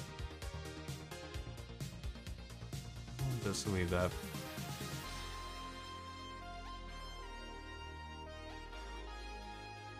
Just edit one thing just to see how it does it. Yeah, so what these are is that these are flags for various functions and calls that are in the dev script of Golem. He just does some nice toggles for them. Really cool. I'm gonna uncheck a few of them just to see what happens. Dependencies. Yep, these are all front ends to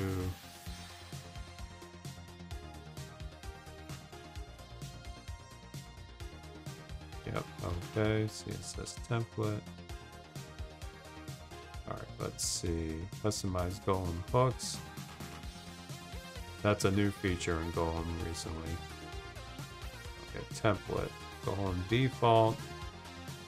Shiny mobile. With simple or tabs or split or VS for whoa, wow, look at all this. Shiny dashboard, shiny fluent, my goodness. Okay, so now imagine, now I haven't talked to David about this is all literally just me exploring here. If we had another option here where it was with this called learning app. He needs a brochure one. Exactly. You knew where I was going with this. I think that's the ticket. I've always wanted to contribute back to their project in one way, shape, or form, because David's packages, Colin's packages for that matter, literally make my job even more possible with the cool things I've developed lately. It's about time I not only do my contribution on my voice, but do contribution with code too. So I feel like if I can get this learning project done, then it could be a simple toggle here to bootstrap it all. Now for this, let's just select Golem default as it is here.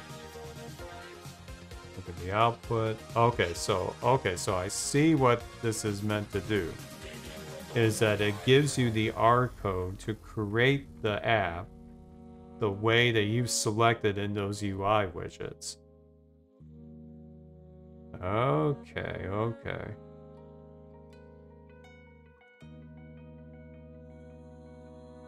Now I'm kind of curious what that looks like when we go back and change a different framework. Maybe we do just shiny dashboard. What does that do?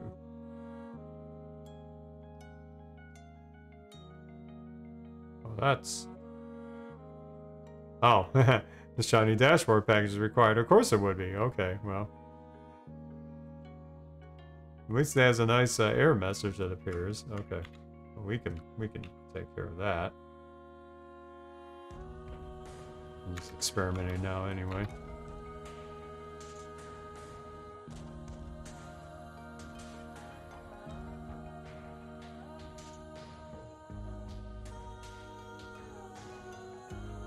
Throw that in there.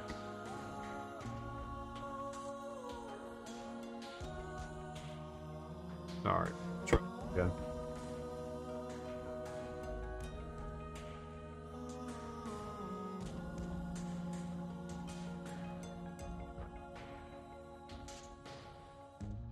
Package.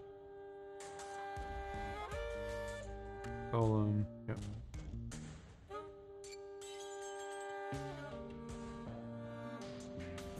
Not slash. So 15.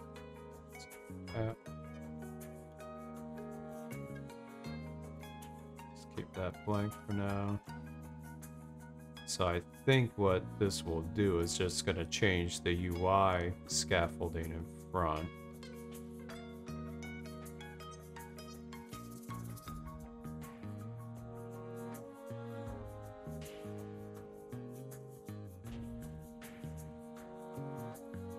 I see. Okay, did you see this? Okay, this is something I need to pay attention to, is that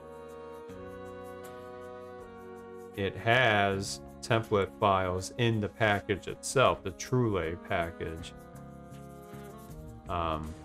Yes, actually, I know about the multi-core option. I used to use the heck out of that in our HPC environment at work to speed up package installations. Mostly worked well. We just had to be a little careful depending on how many cores you specified. But okay, so I see that we copy system files.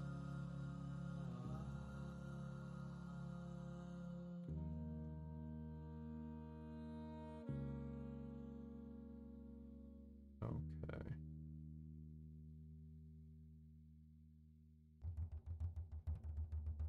All right, let me try running this.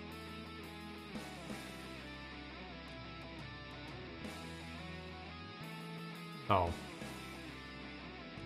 Yeah, there's apparently some error checking that needs to happen. This is definitely not a finished package yet. Let's try that one more time.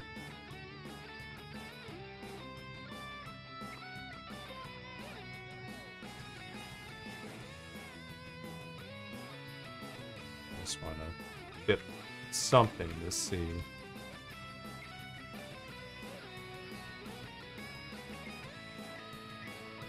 Oh, it did try to create stuff. Okay. That was good error checking.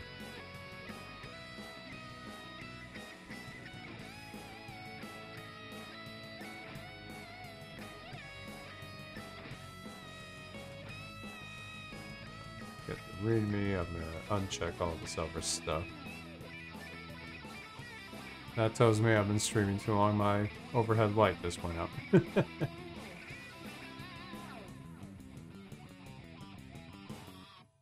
Oh, we're going in the pack again, huh? Well, you know, I gave it a good try, but at work, it ain't happening. Not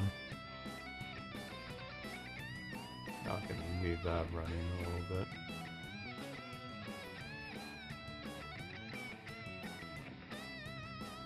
Alright, we're gonna get that shiny dashboard one going if it's the last thing I do, kind of thing. Alright, let's try it now. Oh, come on, now what? Dev tools? Oh. Oh, goodness. Alright.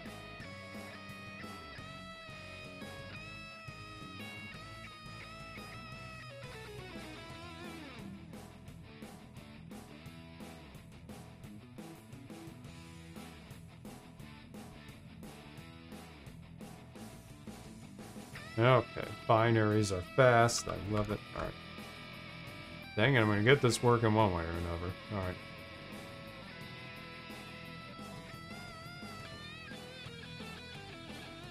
Colon.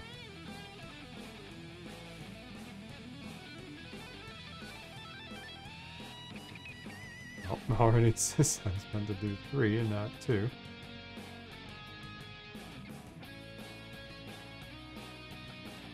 There we go. Not gonna change that. We are gonna just uncheck all this stuff.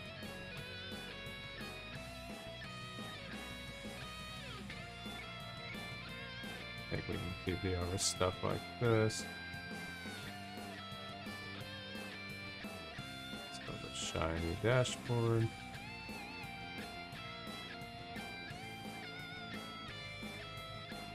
Alright, try again. Package successfully created. Okay, let's see what it looks like.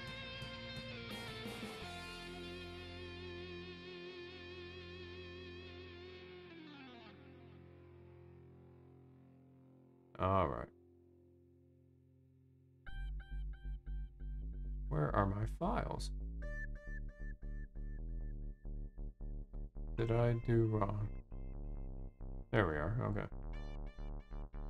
Prototype example 3. Well, look at that. They're all there. Everything is there for that app. App config, app UI, dashboard. Yep. Yep. This is slick. Okay. So what I will do is I will invest more time in learning how that works so that I can see if my learning project can be a part of this in the future. And of course, I'm saying all this. I haven't talked to David at all about it. But like I said, I gotta try out some stuff to contribute back. Okay, so I had 2 very small goals tonight. First was getting that navigation bar in the template learning app. We got that after a lot of silly troubleshooting and me trying to do too much with the bootstrap version of it. Then I wanted to explore the truelle package and be able to see if this is something I should invest some time in to use for bootstrapping applications in the future, especially ones like this one that will be like a good, quick, GUI way to launch this learning application. I dare say we got it. Now I'm going to test something out real quick because that light not working is freaking me out. So I will be right back and we'll see if that scene works.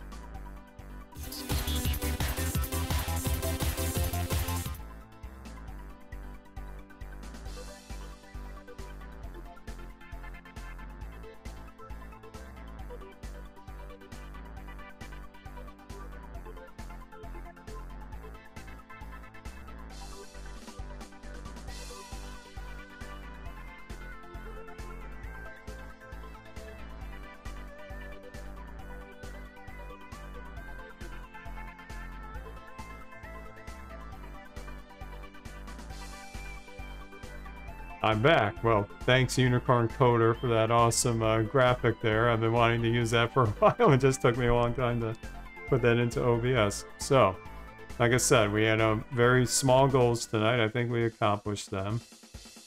The next steps for this thing are to make sure that I've been hard coding this example app, and now we know the CSS stuff to deal with, and we know that the general structure should work.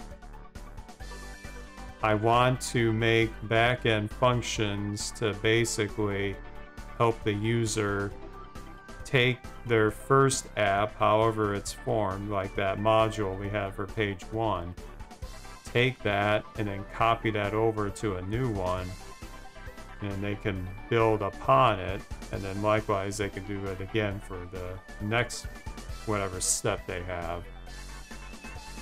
And at that point, that's really about all it has to do. So I'm thinking that might be good enough for an MVP, as they say.